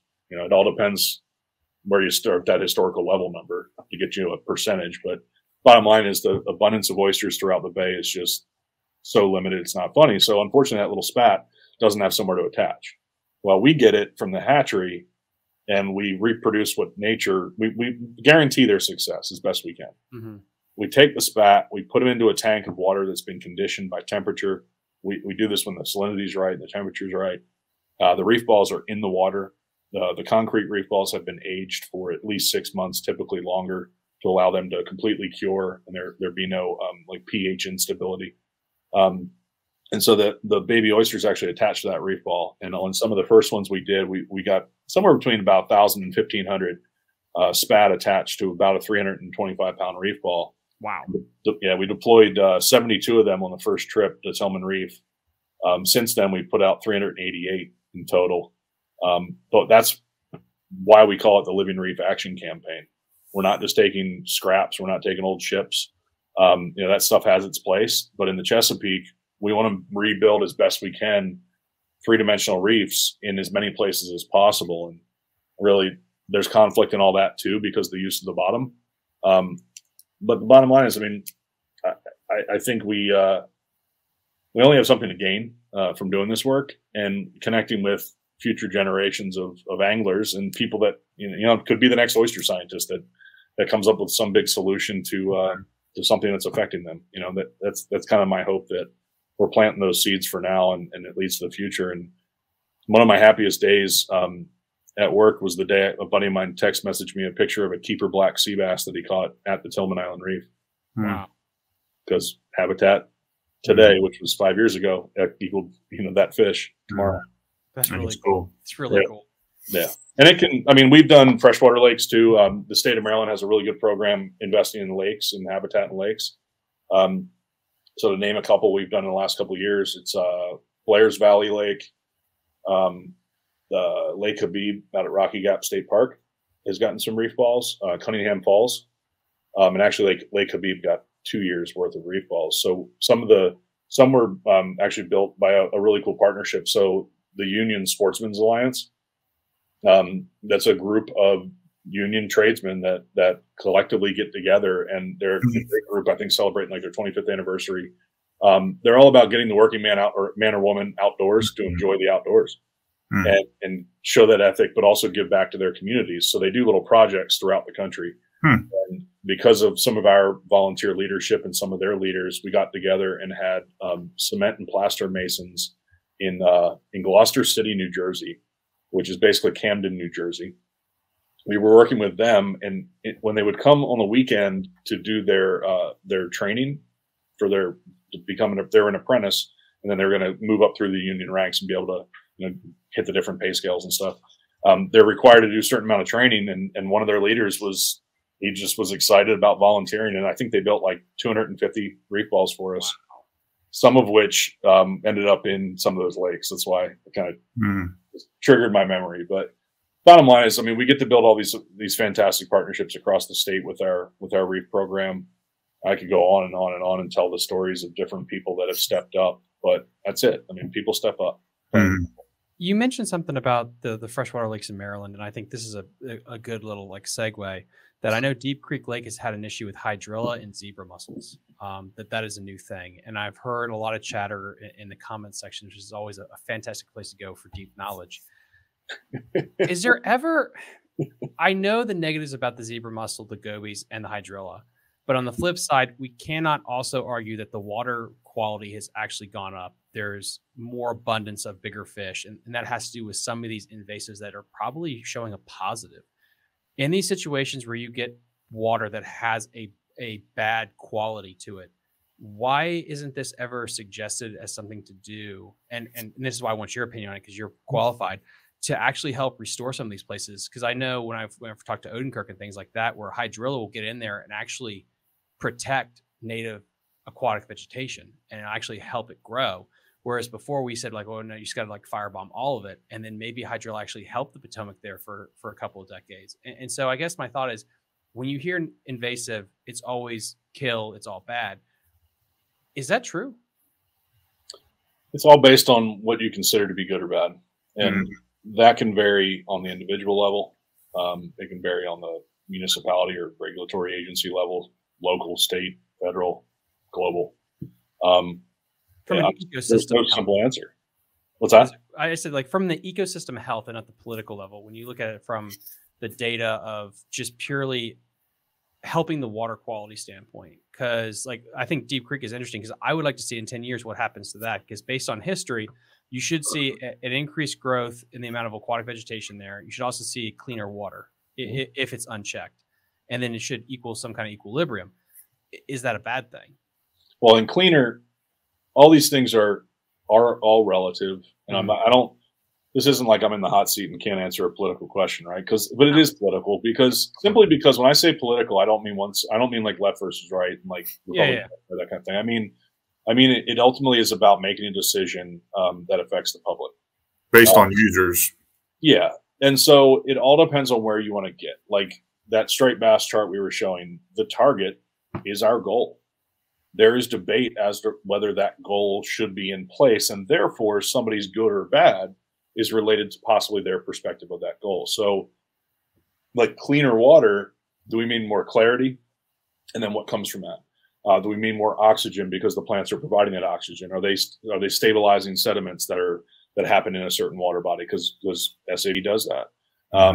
Or is the goal, and that's where actually it's extremely key in like a scientific process and all these efforts that are being done by game and fish folks to be able to separate, personal opinions and from the regimented and specific work that they do in the science, using the scientific method.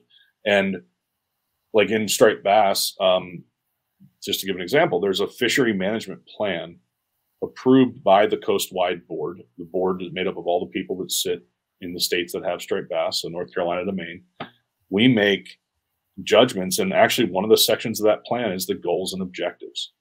So with Deep Creek, it's not it's a man-made lake, right? What are the goals of Deep Creek? Is it to maintain access for the boaters and shoreline property owners, which always in a judgment or decision-making tree carry a lot of weight? They're a real estate taxpayer, that affects things.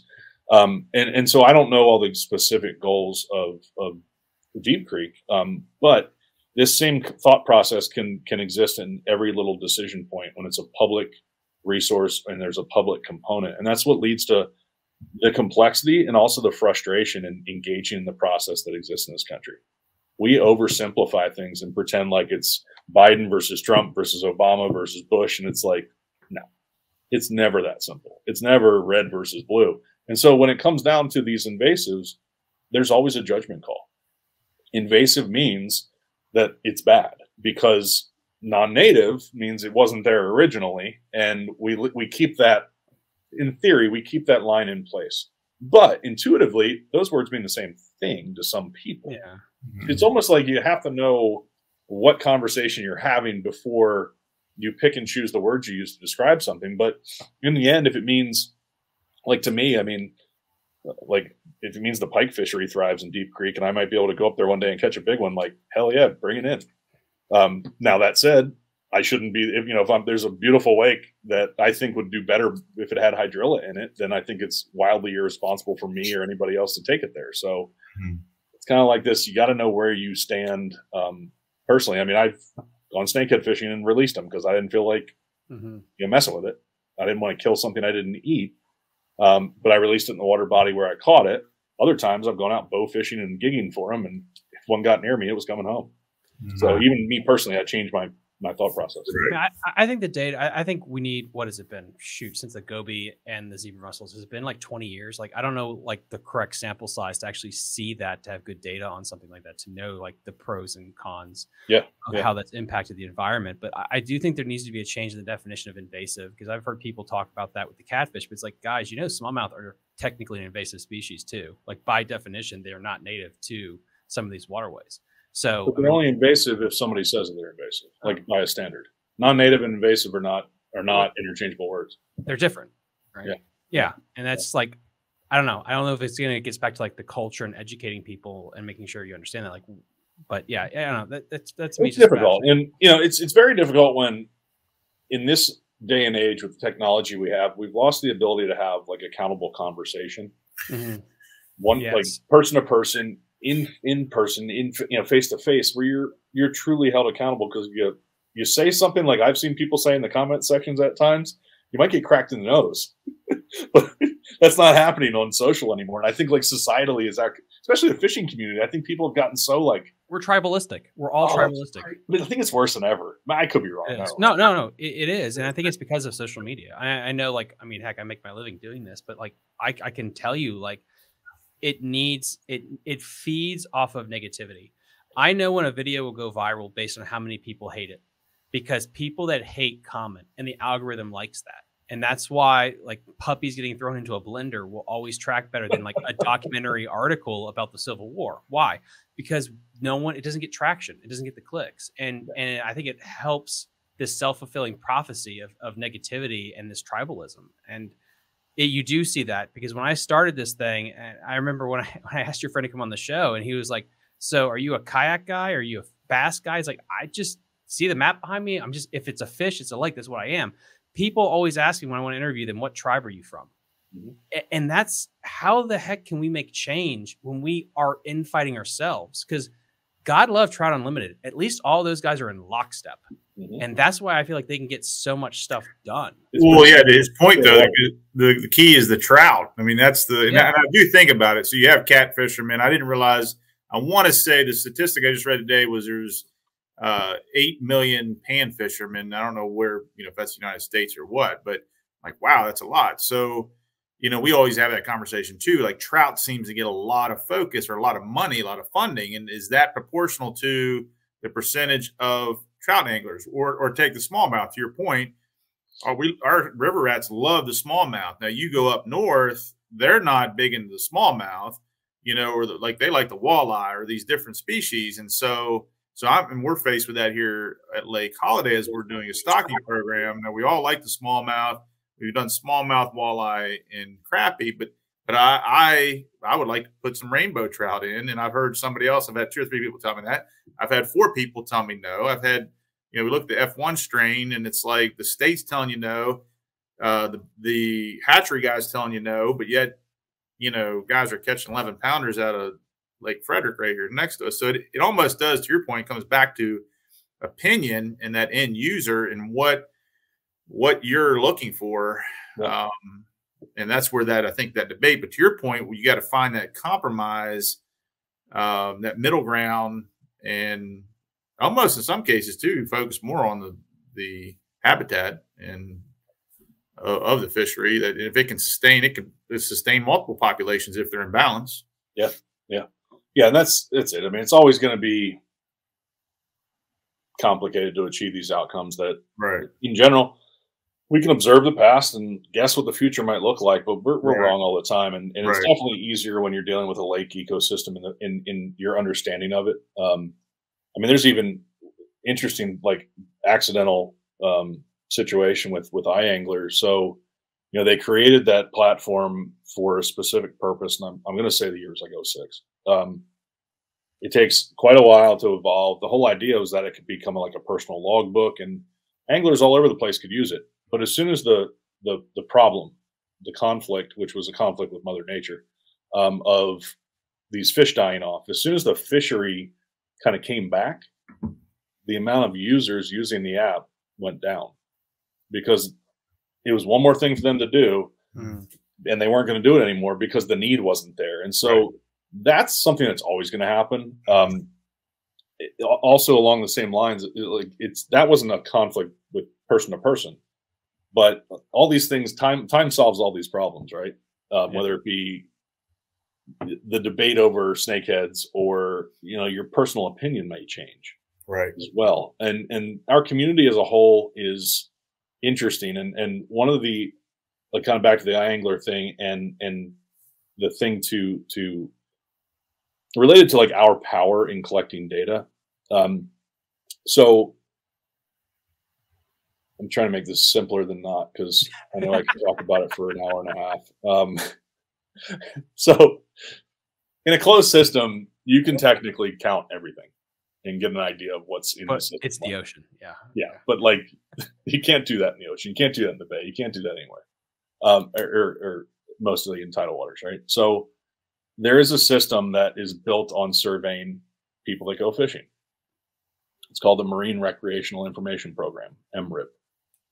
It replaced a different acronym, MRFS, Marine Recreational Fishing Statistical Survey System, maybe? Wasn't this used on tuna back in the 80s to help with those? I feel like, yeah, I read something about this, about the tuna in the Mediterranean Sea, because they had to like figure out that whole issue. Sorry. Well, bluefins I could talk about too, but we're not going to go there yet. That's the tuna you're talking about. Yeah. No, this system is saying that it's set up. It cuts up the calendar year into 6 different sections. They're called a wave, and this is a statistical survey. So it's built by statisticians and a model, and like it's done in a certain way. It's not the only way to estimate angler catch and effort, but that's what it's designed for. And so it's a federal effort that the states take part in. The states get some funding to operate. States can actually increase the amount of funding invested in it. And what they're spending money on is intercepts. So if you go to a public landing in the tidal waters of the United States, you might be interviewed by somebody that is an intercept person, and they could have a clipboard and they could ask you, what were you fishing for? What was your number 1 target? What was your number 2 target? What did you catch? How many did you keep? May I see them? How many did you throw back? And it asks some of these questions. And that is a specific piece of the survey, and that's done throughout the country. And then they had, for years, they would call household telephones in coastal zip codes. And so for many, many years, they were calling. You'd get a phone call. Hello, this is whoever from the system. We can answer these questions. You can imagine how many people would hang up. But then some people did answer the questions, and they were largely questions about the effort, so the number of days you go fishing. And then it shifted over time, and they've now shifted to the point where they do a mail-in survey, because they were finding that their data wasn't lining up right with what, I don't know exactly how they did it, but they're basically saying there's something wrong here. We're not getting the right number of samples, I guess was the issue, because people don't have household telephones anymore. And so and originally they were just calling coastal zip codes, not people that likely fished. So that automatically kept dwindling down their sample size. Well, now fast forward, they've gotten to the point now where you might get a card in the mail, and that card is your effort survey. I think it's called the FES, Fishing Effort Survey. And they just did that, and we're for the first time ever had enough years in the data set where they could recalibrate the old system with the new system to use it for management. And that just happened. And that was actually a big, big stressor in the striped bass conversation, because it totally changed our understanding of the catch per unit effort, like how much you caught for the amount of time you spent on the water. It showed that there were more people catching more fish than what we thought before, and therefore there were more fish in numbers in the waters than we thought. That makes sense. So like that essentially happened with a lot of important mid-Atlantic species. And what it caused was, in a situation where you had commercial versus recreational, commercial has a quota. Recreational there's millions of us, and we get a bag limit, a size limit in a season. So they're guessing that the bag size and season will keep us within the constraints that the resource can handle. So recreational is harder to track than commercial. Of course. Yeah, because there's at its peak, there was like 9 million recreational anglers on the Atlantic coast, or striped bass anglers on the Atlantic coast. 9 million. Wow. But, so what it did was, when it said, oh my gosh, rec anglers are being so much more successful, it essentially showed statistically that we had a bigger piece of the pie than we thought in the past. And that's something called allocation. So it's like, how many fish are out there, and then who gets to kill them? So it immediately showed the balance of recreational take to commercial take is much bigger than they thought before. It used to be like 60-40. Now it's like 80-20. That's so cool. Yeah, well, and that led to a lot of the complexity in the politics. And I don't know how I got down this wormhole, but I know we were talking about lakes. But that leads to the complexity of trying to understand what's out there. It's a survey to give us a basic understanding of the population, and then the rate at which we take those animals out of the population, which is called a fishing mortality rate. Management also then brings in this thing called natural mortality. That is their assumption on the exponential decay rate of a population. So why is it so hard? Like, I'll bring this in there. When you look at the tuna thing compared to the striper, it seems like one's a little bit harder to deal with than the other. And why is that? Well, the deal with from a resource assessment, or like the whole everything? Oh, let's just go. Yeah, let's go resource assessment, because I think that'd be a little bit easier. Yeah. I mean, the resource, and that's another thing that I would encourage people that if they're still listening. Is I'm putting Jared to sleep with all this stuff. I don't know. Like this is so fascinating, because yeah, when you think about like the tuna thing, which is a science, like it is like I heard with the tuna that you're talking about, you have to have. Is it true that you have to have like a federal person there when you take it out of the water? Because like, well, no, I'll get to that. And I may not be 100% on top of everything, but yeah. My point is that if you look at like the Atlantic States Marine Fisheries Commission website, that is a body of people and states from Maine to Florida to manage a resource. And that's a resource in state waters, which in the Atlantic is out to 3 miles. So now you go from 3 miles out to 200 miles. In 1976, there was a law called the Magnuson-Stevens Fisheries Management Act. And it might not be the exact name, but Magnuson-Stevens. And it's still in place. It's been updated multiple times. But in 1976, we said, hey, this is our exclusive economic zone from 3 miles to 200. And now we're going to manage all these activities that exist here, specifically fisheries, when it comes to Magnuson. Beyond that, you have international. And so a tuna happens to fall into a migratory species, highly migratory species category, and they exist internationally. So like you mentioned, in the Mediterranean, one thing in the 90s that started to pop up was concerns over bluefin tuna populations. And I kind of watched this. I was literally in high school and into college, and started fishing with people that helped do some of the studies, because you have to assess the resource first, and then you figure out who gets to kill it, essentially. Bless you. And what we ended up finding was through using technology like tagging surveys. It's actually what my hat says, Tag Chesapeake. Oh. We got to talk about that a little bit before we're done. But through tagging, nope, it froze. Okay. There I am. I'm back.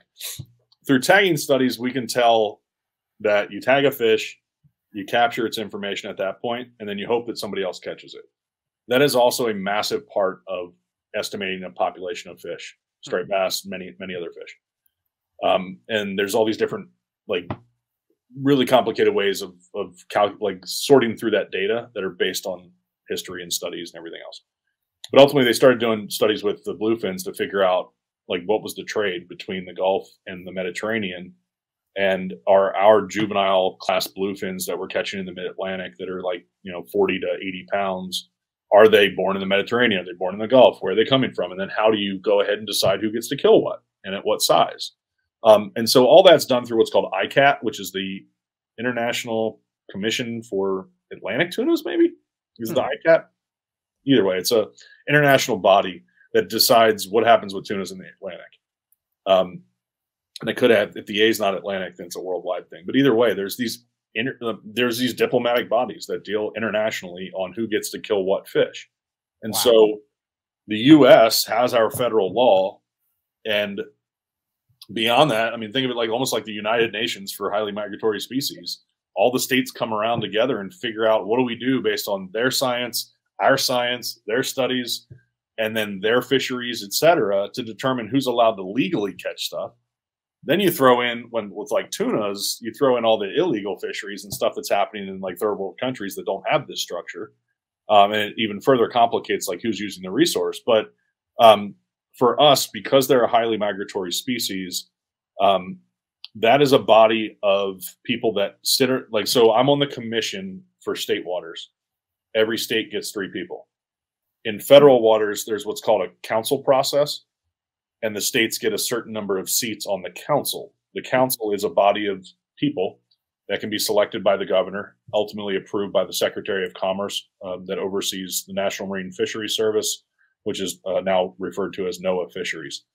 So the National Oceanic Atmospheric Administration oversees fisheries. So that hierarchy of federal government gets to determine who are the people that sit on the council, and the council is an advisory body to NOAA that can actually help make rules. That council does not make the tuna rules or the wahoo or the marlin, some of these other highly migratory species. That highly migratory species panel actually exist. They operate out of Silver Spring, Maryland, the NOAA headquarters, and the reason that like I couldn't be appointed to that is because it's so complicated internationally. It's just important to have like career staff engaged in those conversations. CCA's, some of our key leaders over the years have actually served on that in ICAT and in some of the tuna stuff, and really shaped like the process from the 80s through to today to make sure that conservation is considered. It's very difficult for the U.S. to tell another country what they can and can't do with these resources, but that's where diplomacy comes in. That's where money and defense stuff and all sorts of things come into play. Like fish get caught up in that. So anyway, back to the permit. The whole idea of the permit is to track information. It's essentially a survey to track information about what is a fisherman doing. And so as soon as a population becomes a population of concern in some way, shape, or form, these systems get put in place. And it's, to boil it down, it's a matter of accountability. So anytime you're given a privilege or access to a resource, sometimes accountability measures are put in place to make sure that they can count your impact. And that's where all this data comes from. Like you go back to trout fishing. Well, part of the trout stamp is not only to count how many people trout fish, at least the ones that do it legally, but it's also to charge another $5 or $10, whatever it might be, to then fuel the system so that the system can have enough demand. And that's that's kind of like we're doing hatcheries and stuff. But, like Jared and I talked about this too, about like you have a trout stamp, so you know how many people are like trout fishing. And it's like, why is that not done for how many bass fishermen are there? How many bluegill fishermen? Like, how do you track that to know where you need to do, like, in general, like how many people are going to go trout fishing, right, Jared? But you don't know like how many of your base of blank amount of million people specifically target one species. Right. And that's what a license was created for. I mean, a license was created to be able to count people and also provide funding through the financial transaction to the agency to do whatever the work is that in theory the public supports. And for like the tuna thing, it's to be consistent with these international agreements.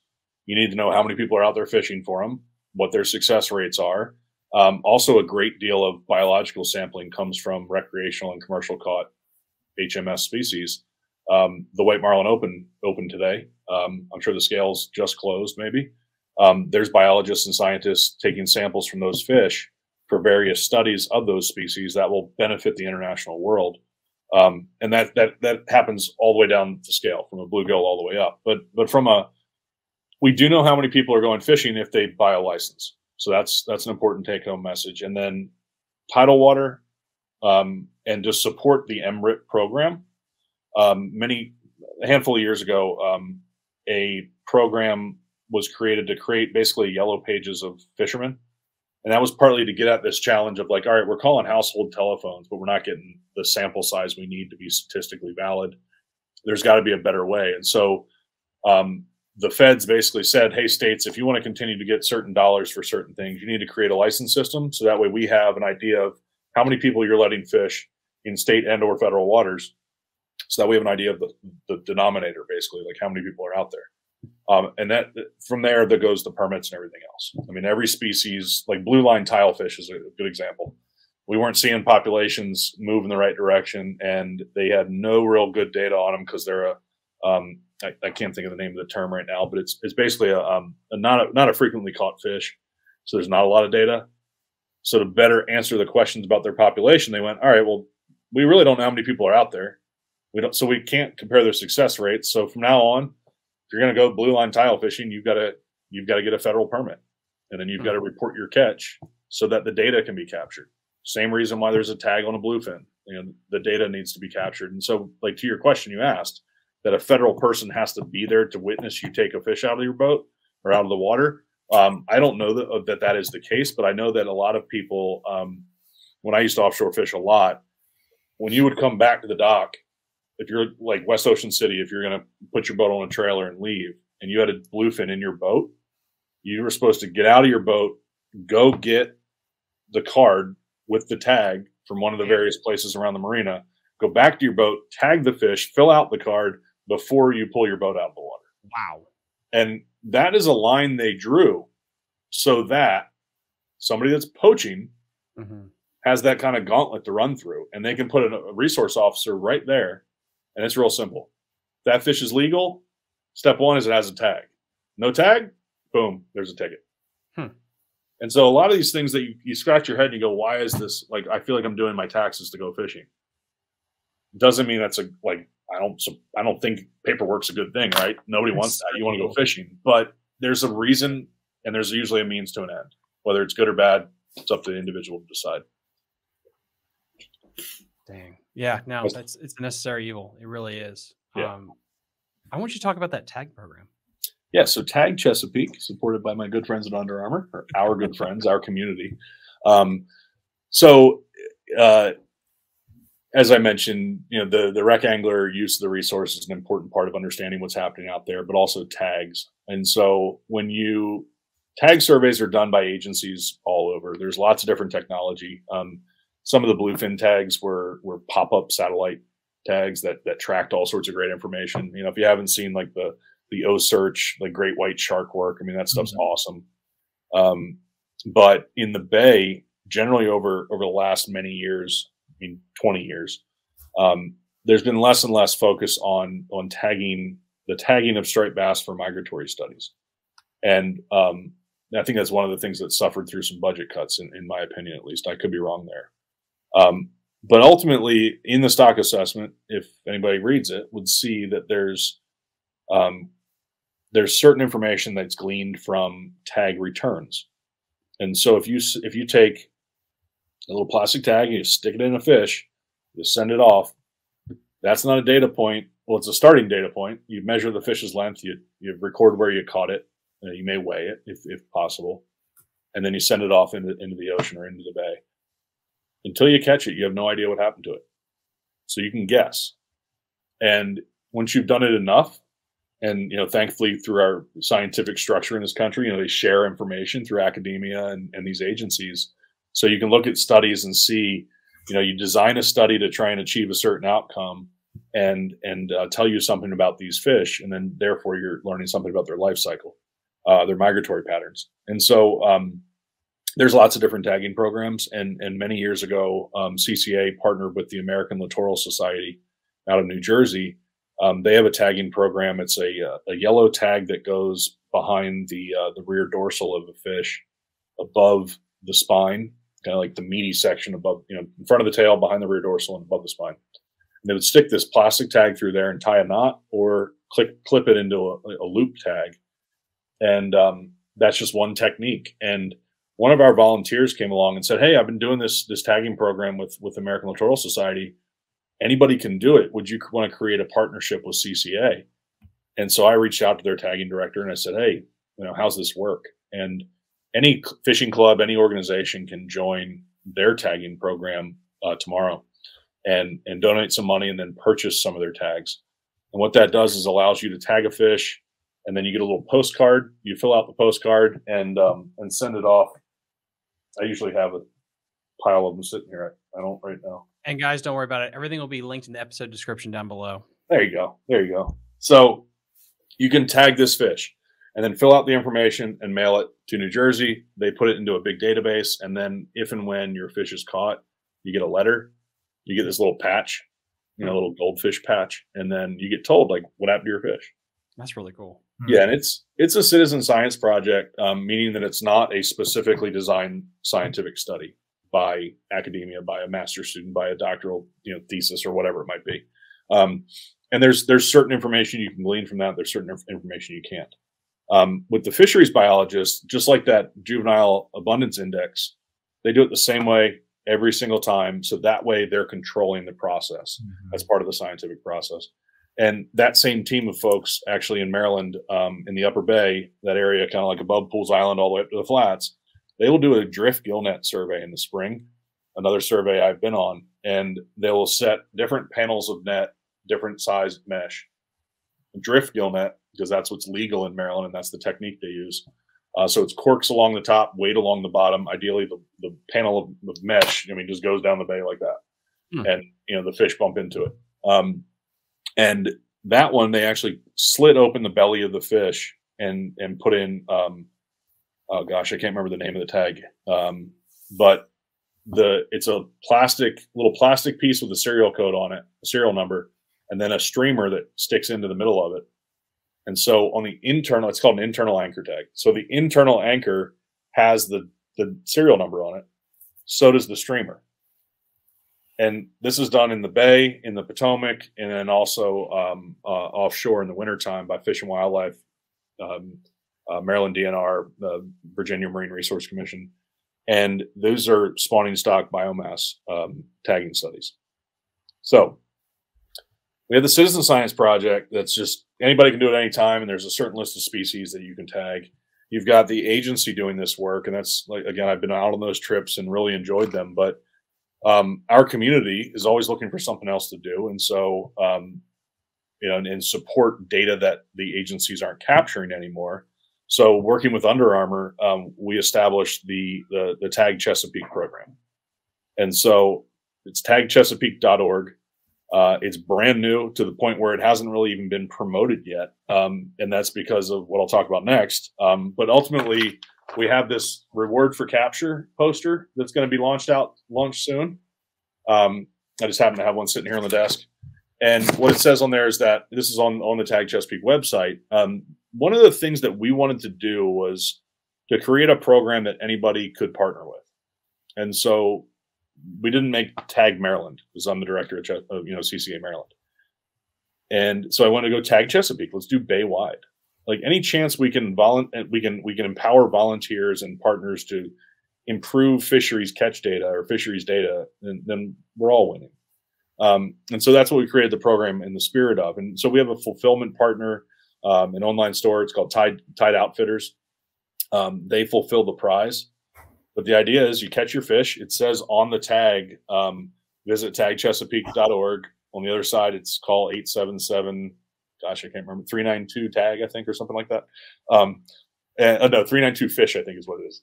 But anyway, and right now there's like about 90 striped bass swimming around the bay with 2 tags sticking out of them. One is what's called a T-bar tag, and that goes in with it's like a retail tag. It goes on a tag, tag to your shirt. And then on the end of it is like a heat shrink plastic with that data screen printed onto it, or those numbers, and then a six digit number for the serial number of the fish. And then the other side is a dart tag. And so a dart tag is you use a needle, it's shaped like a harpoon, you stick it in the fish and then pull it out. So the T-bar goes in with the retail gun, you click it. And the reason we're doing this is if you look in the 2018 striped bass benchmark stock assessment, and you look at the research priorities, one of the research priorities buried in that massive document was that we don't understand the tag retention rates in juvenile striped bass. So if you want to know something about a juvenile striped bass's migratory patterns, you want to know something about their mortality, you're going to need to understand the tag retention rates in juvenile striped bass. So we've been talking a lot in management about mortality that die when they're released. We've been talking a lot about who should take cuts in reductions, who has the bigger impact, more political or allocation type discussions.